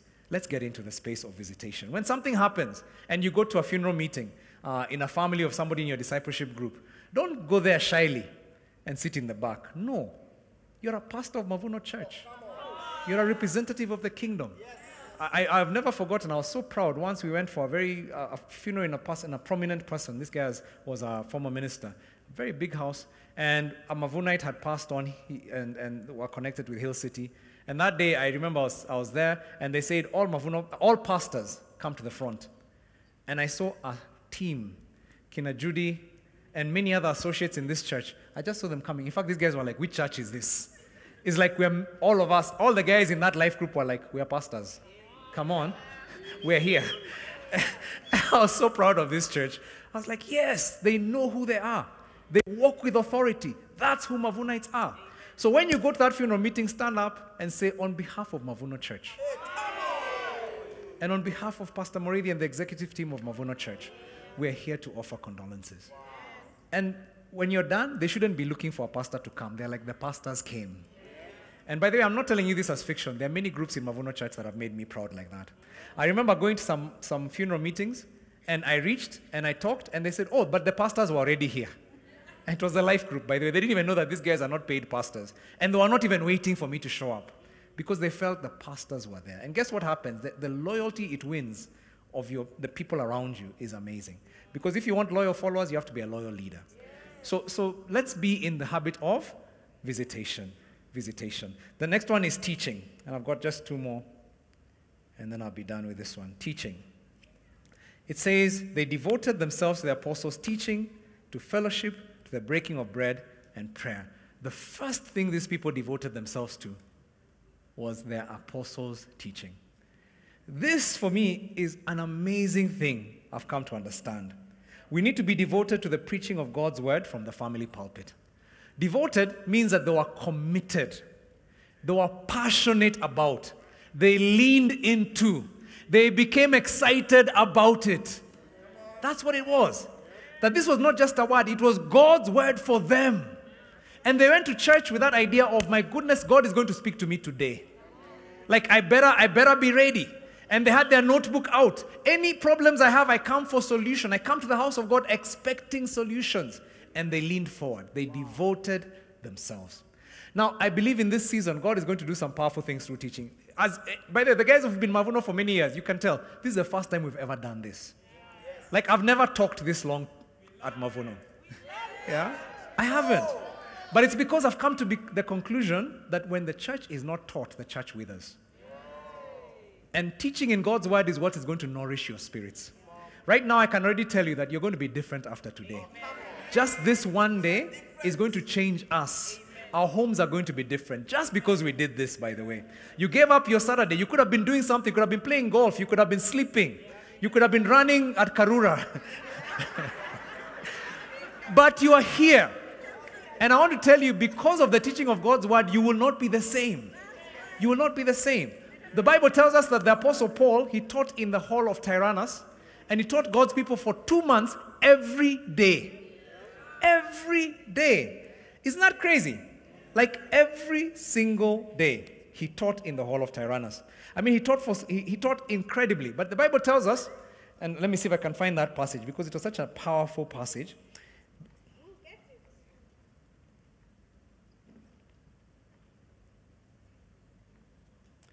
Acts chapter 19, verse 8 to 12. And it says, Paul entered the synagogue and spoke boldly there for 3 months, arguing persuasively about the kingdom of God. But some of them became obstinate. The people who had been Jews, the religious people, they became obstinate. They refused to believe and publicly maligned the way. So Paul left them. He took the disciples with him and had discussions daily in the lecture hall of Tyrannus. This went on for 2 years. Can you imagine a guy preaching daily for 2 years? Like, what a service that was. 2 years of God's word. Just teaching precept after precept. I can't even believe, I wish I was there. Like, what wisdom this guy passed on. What spiritual revelation he passed on to. No wonder the gospel spread. And he says, this went on for 2 years, so that all the Jews and Greeks who lived in the province of Asia had the word of the Lord. So in other words, he would teach people, they would go and teach others. And after 2 years, everybody in the province had heard the word of the Lord. There's a power when teaching happens. This is something that I believe, that when we devote ourselves, when we are consistent with God's teaching, then something begins to happen. Let me tell you this. In every church, there are people who listen to the same message, and it tells us, the Bible tells us, 25% in a typical church receive the word and are blessed, and it bears fruit in their life. This is Jesus' own words. You know that, huh? 25%. He says in the parable of the sower, a quarter some of the seed, a quarter of the seed. There are 4 types of soil. And he says some of it falls on fertile ground and bears fruit 30-fold, 60-fold, 100-fold. That's powerful. That's powerful. You know, when we went with Pastor Kilonzi to Uganda and we listened to that pastor, we said, Lord, may we have even just 30-fold. We don't even need 100-fold. Just 30-fold of what this guy is pouring right now. Our church will never be the same. 25%. The Bible says the other 25%, guess what happens? They have hard ground, so the seed falls, and it doesn't even take root.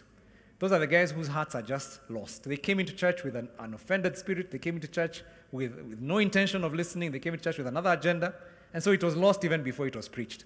The pastor was wasting his time with them. There's another group where it falls, it takes root, but then the Bible tells us, actually it falls, and then the birds come and take it away. And those are the ones who come, they receive the word, they're excited about it, they leave the church, and the devil just comes and brings them my issues. And it's just stolen away from them. Spiritual issues just steal away the word from them. And then there's that other percentage of people who come and the word takes root and it starts doing well, but the worries of life and the deceitfulness of wealth, the weeds come up and choke it. And so the business, the hustles, all that stuff just choke it. And then he says there's 25%. 25%. There's that group of people who bear fruit. Ask your neighbor, are you here to bear fruit? Yeah, this is it. We're here to bear fruit. We want to be those fruitful people. And when we bear fruit by doing the word, listening to the word. And let me tell you something, a little secret. I talked about this earlier. The more you listen to many messages, the less you do anything about them.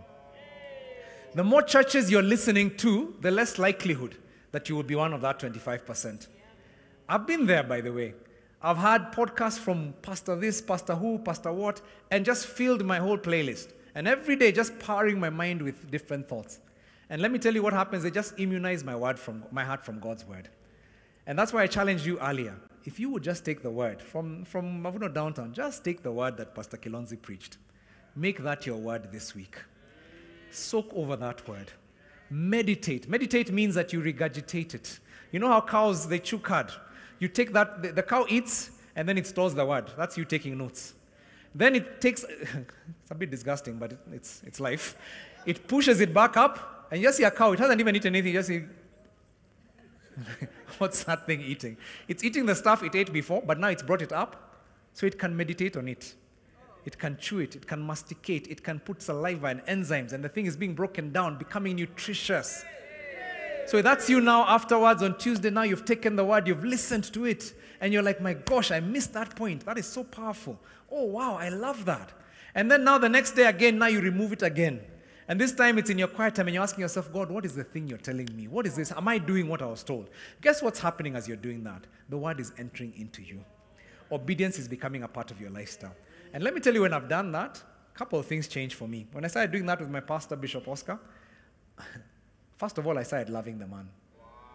Like, I just started admiring him. I'd taken him for granted for many years. You know how we are as Kenyans, eh? We take, and maybe it's a human thing, we take good leaders for granted. We wait until a bad leader does something and you're like, I knew it. But as long as someone is doing a good thing, you're like, that's his job. So that's how I was. But when I started listening honestly and meditating on what this guy was saying, I started realizing, my goodness, there's an anointing this guy has. There's a power he has. There's a prophetic ability that God has given him. And I began to want to tap into that anointing. I began to pray for his anointing. I began to pray for the authority that he has. My wife can tell you, for many years I prayed that God would give me the same authority that Bishop Oscar has. I'd see him standing in front of a crowd. I'm like, God, I want to be like that man. I just need what he has. There's a power you've given him. Well, guess what? I really believe that God gave it to me. I'm not I'm not him for sure because I'm Moravi. But God has allowed me to speak in places that I saw him speaking in. And I said, how is an African speaking in that space? Well, I've also spoken in that place. Are you understanding what I'm saying? But a lot of that came out of just understanding the anointing that the man had. When you don't understand the anointing your pastor has, you just see them as a man of God. You just see them as an employee of the church. When you understand this is your spiritual father who has a word for you, then you receive the blessing of receiving him. So I really believe that in this season we must teach and we must receive. All of us must become expert receivers. Amen. Expert receivers. An expert receiver in the house.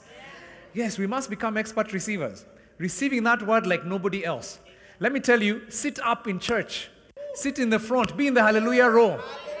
Yeah, be in the hallelujah bench. Be one of those guys. And let me tell you, there's something crazy that happens. They look foolish, but guess what happens? Because of their hallelujahing, they're listening more. That's a crazy thing. When you get excited and you get engaged, you actually pick more. Because you don't have time to get distracted, to think what's for lunch, to look at your phone, what time is it? All that goes away because you're engaging, you're leaning forward. And guess what? You can come to church together, but you find some people just receiving. That 25%, they live with the word. Be that 25%. Hallelujah bench. In Jesus' name. That's you in your church. In your church. When I come to visit your campus, I want you on hallelujah bench if you're in this room. That's you. Be in that space. Receive. And then become expert teachers. That means when you listen to family night, because I want every one of you, this is our ritual. And let me just say this, that's one of the rituals of the family. One of the rhythms is family night. It's a place of teaching for us. You need to be in family night. There's no excuse. You have to be there. It's every Wednesday, 5:30 to 6:30. If you miss it, it's on YouTube. You can always catch it, but don't miss it. And if you miss it, catch it as quickly as possible. And if you can't, listen to it again after you've heard it. And guess what? Once you've heard it, the best test, the best way to internalize it, teach it to someone else. Let me tell you, if you ever want to become good at something, teach it. Because first of all, if you know you're going to teach what I'm saying, right now, what I'm telling you you're going to teach, guess what you'd be doing? You would be taking significant notes. Because it's like my disciples need to know this stuff. This is life-changing stuff. You'd be leaning forward. And that's what happens is that as you teach it, you own it. My wife and I, the reason we teach couples, we do couples ministry, is because our marriage needs help. Like long ago, we determined, hey, we really need help. So we thought the best way we can get help is just be around couples with issues. First of all, it helps us regurgitate how we learned, what we learned, so that we are reminded. Secondly, sometimes, of course, you look at them and you're like, okay, we thought we had issues, ours are not so bad. Thirdly, I'm just kidding. So anyway, what I'm trying to say is, when you teach, it becomes you. Then our facilitators in this house can testify. Yeah, every time you facilitate, it's more for you than for the other people. Your marriage ends up being even more strengthened than theirs. So teach it as you receive it. And let me tell you, if every week you could commit yourself, the thing I'm going to learn from my pastor this week, I will teach it. Just commit yourself to do that. You will see significant spiritual growth in your life. I'm giving you this as something to test me on. Just try it for the next month. Every week, whatever you receive at Mavuno, teach it to at least one person. And then come and testify and tell me what has happened in your life. Because I suspect you're going to see some miracles that you've not even experienced. Even just being able to say, by the way, I learned this in church. I just wanted to share it with you because it's been such a powerful truth for me. I just thought I want to hear what you think about it. Our pastor was saying this. What do you think? Just try. You'll be shocked. Or teach it to your kids in your family devotion time. And just report to me because I suspect you're going to see God do some significant things. So this is the teaching part, and I think we need to devote ourselves to the apostles' teaching. Now I'm going to finish, then we can have a tea break. Because the last part, in the last session, I'm going to talk about something I think that is really important, and that is, what then must we do to be saved? I'm just going to give a few tips, and that one's going to be a short session. But the last rhythm I want to talk about is healing. Before we take our number 5. Healing. I talked about Paul in the synagogue. And then he was kicked out and he went to the hall of Tyrannus in Acts chapter 19. And then he taught for 2 years. And he taught every day. That's till verse 10. Verse 11 says something extraordinary happened. It said God did extraordinary miracles through Paul. After teaching for 2 years, God did extraordinary miracles through Paul, so that even handkerchiefs and aprons that touched him were taken to the sick, and their illnesses were cured, and the evil spirits left them. What? In other words, when you apply yourself to teaching, and Paul applied himself to teaching, miracles happen that even Jesus never did that. Like, have you ever heard of Jesus? First of all, I don't know if he had a handkerchief. But even if he did, we've never heard of his handkerchief healing anyone. Like Paul, just through this teaching, the anointing increased so much in the church that people would just be like, let me bring a handkerchief, touch you. They go home, touch the sick guy, step up. And the guy would step up. Like he didn't even have to do miracles. The people in the church were doing the miracles. They just take the anointing and go home with it. That's, by the way, there's no other place in the scripture that has that level of anointing. Tell me another passage where you see a church on fire like that. It's insane. It came out of that regular teaching of God's word. So I'm going to challenge you guys. We're going to do teaching. Right now, our listening muscles are developing. Today, I've stretched you a bit. We've never sat as Mavuno and learned for a whole day. I've stretched you. But a time is coming when we'll be doing 4 days of teaching. It's coming. And I can promise you that in that season, the miracles you will see you've never seen. And those miracles will happen even here among us before they go out to the church. So that's the season we're entering into. But Paul is just by that season of teaching, the miracles began to happen. I really believe that our ministry must be marked by signs and wonders. It must be. We must trust God to do things that nothing in the world can do. We must trust God to give us evidence. If we want to reach people in the world who don't like church, then we must trust God that through our prayer, their lives will be so changed that it will not be it's not our arguments that will convince people to follow Jesus. I mean, this guy that you guys prayed for, I mean, he got saved, but it was like a saved of, okay, since you insist. I suspect after that healing, that dude, he's like, that's it. I'm following this Jesus of yours. There's something that, miracles, by the way, are not even for believers. If you look at the scripture, miracles are actually for people as a sign so that they believe. For us, we're going to heaven anyway. This body is just a tent. If it has issues, yes, they can be healed. But like Paul, Jesus may decide not to heal them. That's okay. Because a heavenly body is coming that will have no issues. So I can even bear with it because I'm only here for a temporary time. But there need to be miracles for those who don't know Jesus to know him so they can come to church. And I'm trusting God that every one of you will have the ability to lay hands on people and they will be healed. That's the season we're in. And let me tell you how to start. Just begin like those children. I loved the faith of those children. By the way, here's a thing I learned from them. They would go, they pray. They don't pray dramatically like, Lord, heal him now. They just pray, Lord Jesus, you're here. We trust you. Heal this person. And Lord, when I come back next week, I expect to see some change. And then they'd say, I'm coming next week.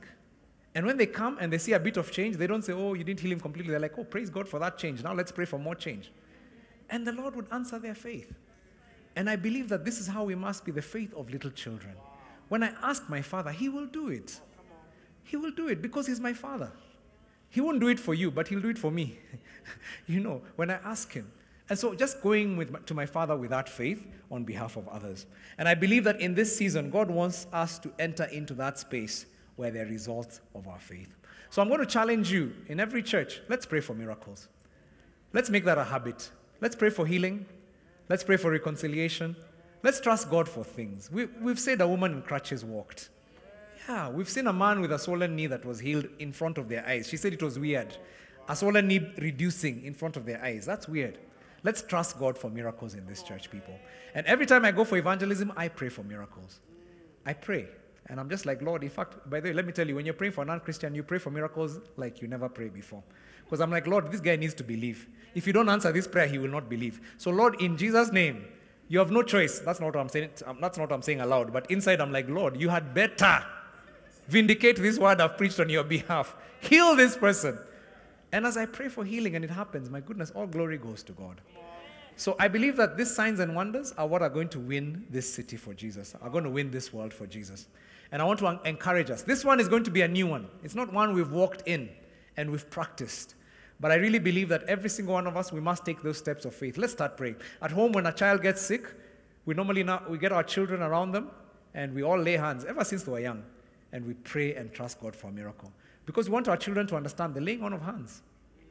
There's power in the laying on of hands. We want to teach our children that. And we've seen miracles in our family as we prayed for each other. I believe, by the way, when there's a concerted prayer, in my extended family, we started praying for each other as we're doing Simama. And my brother can testify, and my sister who are here, that we've seen miracles in that season that are just remarkable.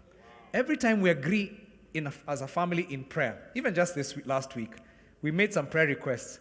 By the time somebody was saying, can you post the prayer requests? They were posted, it's like, that one was already answered. 2 days later, this one has already been answered. Oh, this interview came through. Oh, this. It's like that all happened. Why? Because there's a unity when we pray and we can trust God for miracles.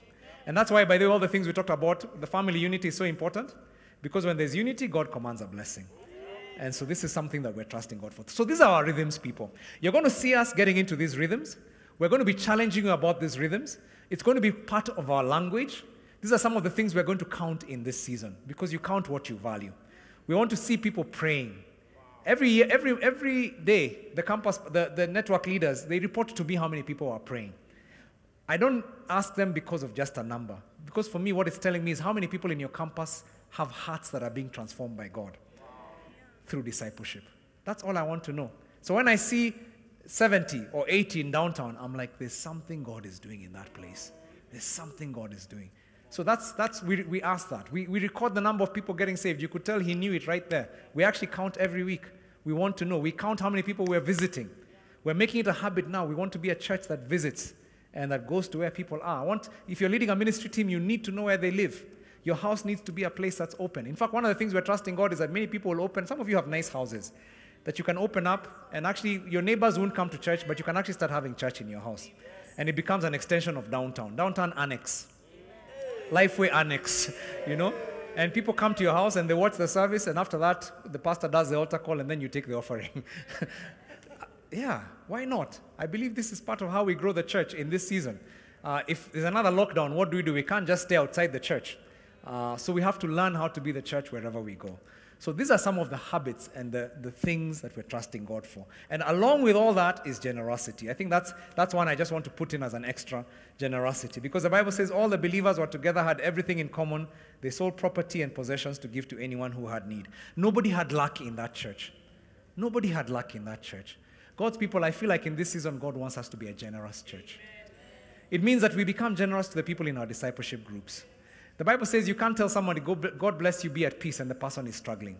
The person doesn't have a job.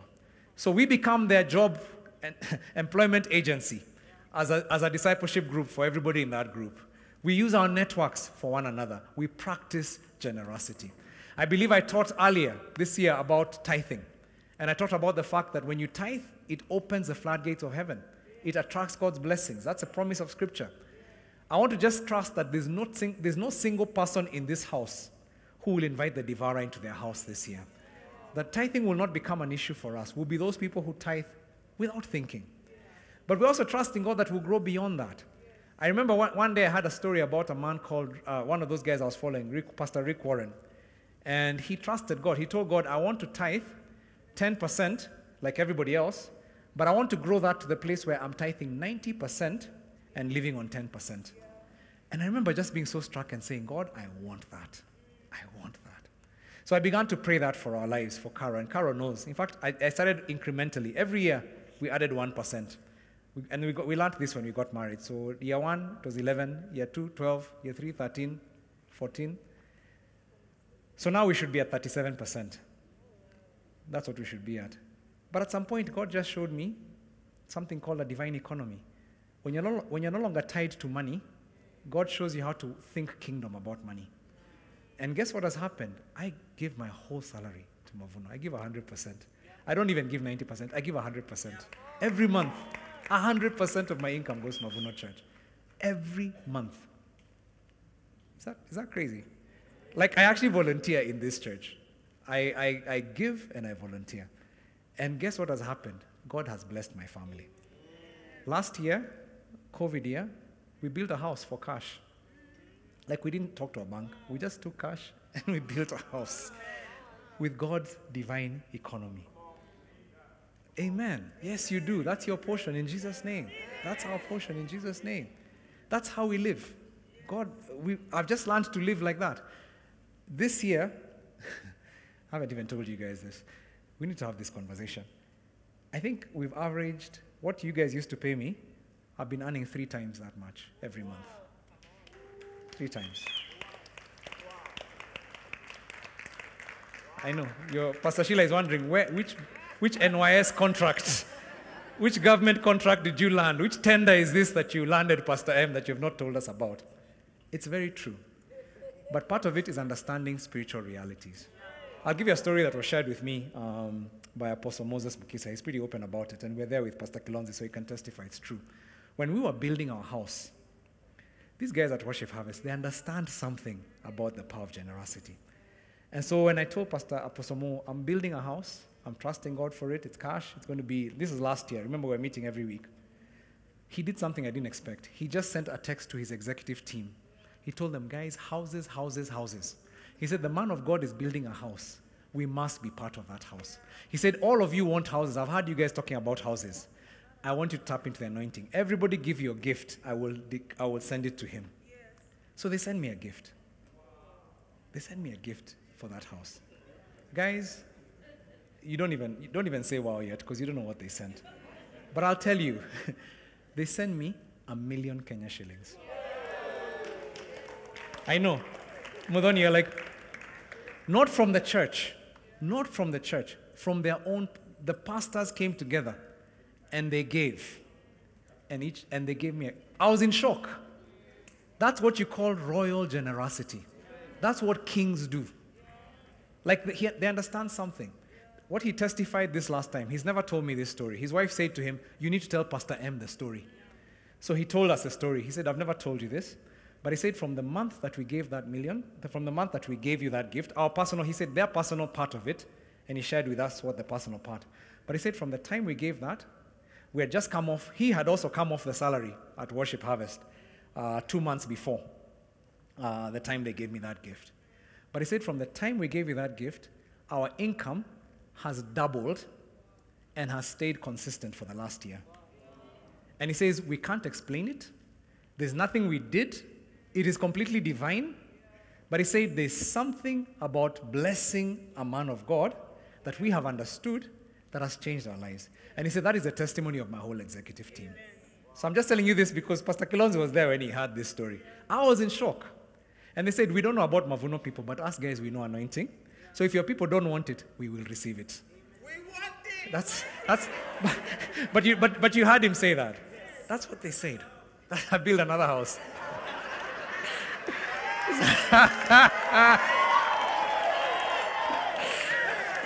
Oh, that's so funny.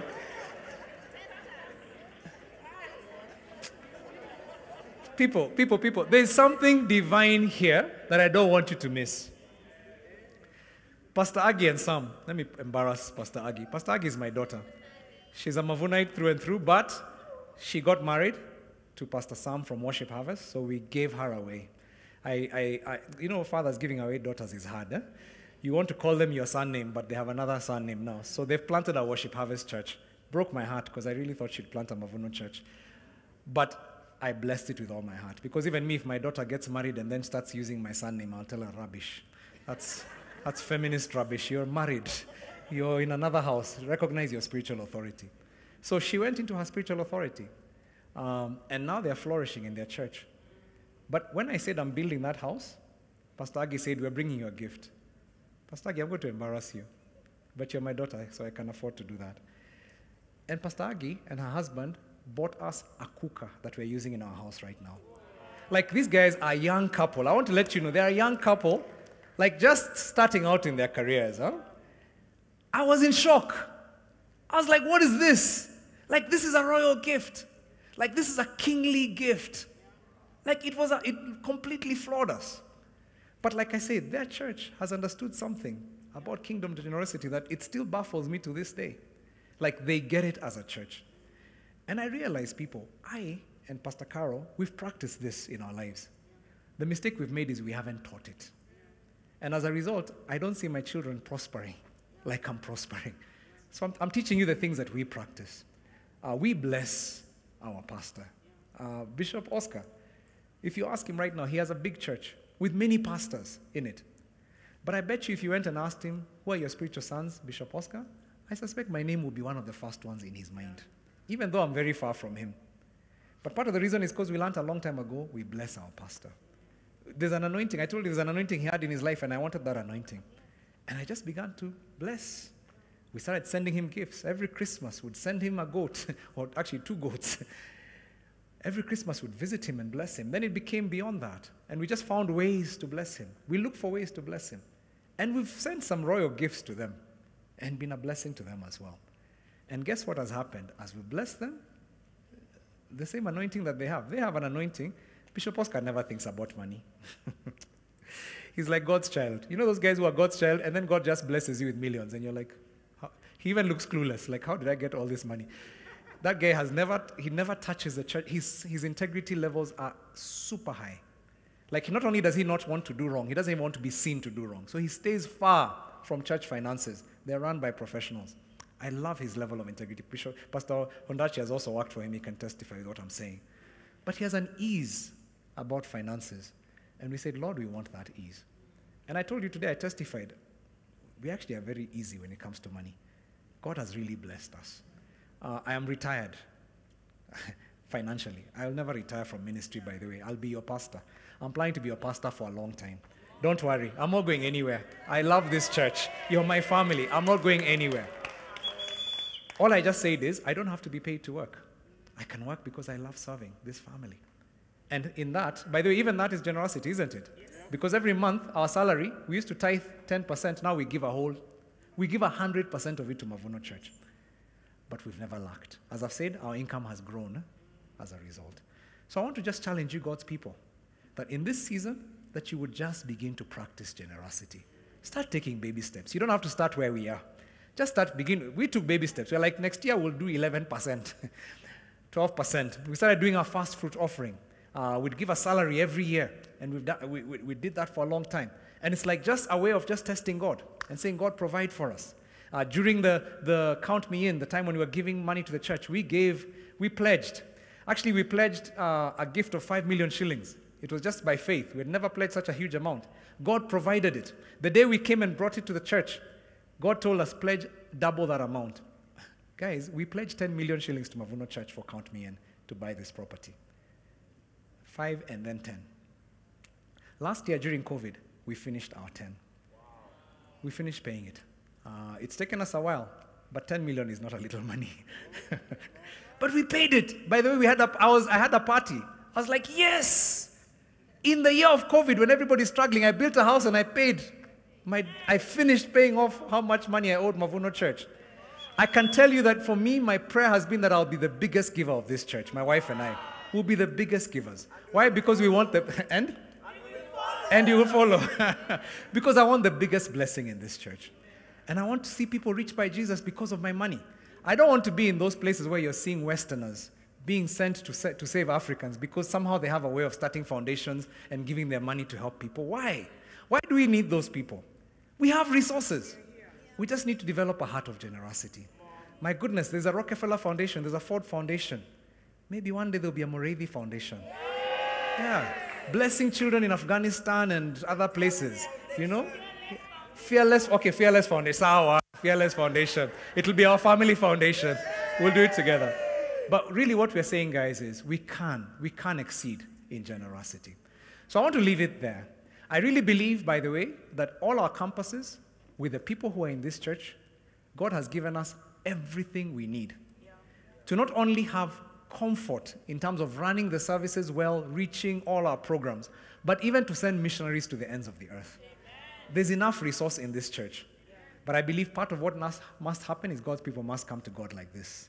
We must become those people who understand, my goodness. Part of the reason we have poverty is a poverty mentality. When I start having an abundance mentality, I'm like, God, this is yours. Use it. Glorify yourself.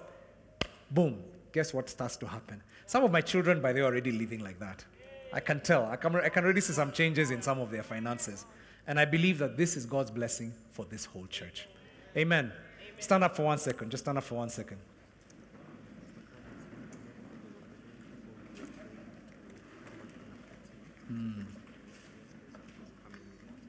Okay. All right. So here's what we're going to do. We're going to take our tea. Is it ready, by the way? Yes. So we'll take our tea. We'll come back. We'll do our last session. Actually, we'll come in with our tea. We'll make it a working tea. Is that okay? So we'll come in, we'll do our tea. I'll teach the last session, then we'll have communion together. And part of what communion is, I'll explain a bit about that, but I believe it's extremely significant today that we do it together as a family. Communion was actually a family meal in the Bible. And so it's not going to be a ritual. We're not going to be doing a ritual today. We're going to be sharing it as a family meal. And so when you come back, we're going to do that, and then we're going to dismiss at some point. At some point. But remember, next year it's 4 days. So this one, we're just building muscles right now.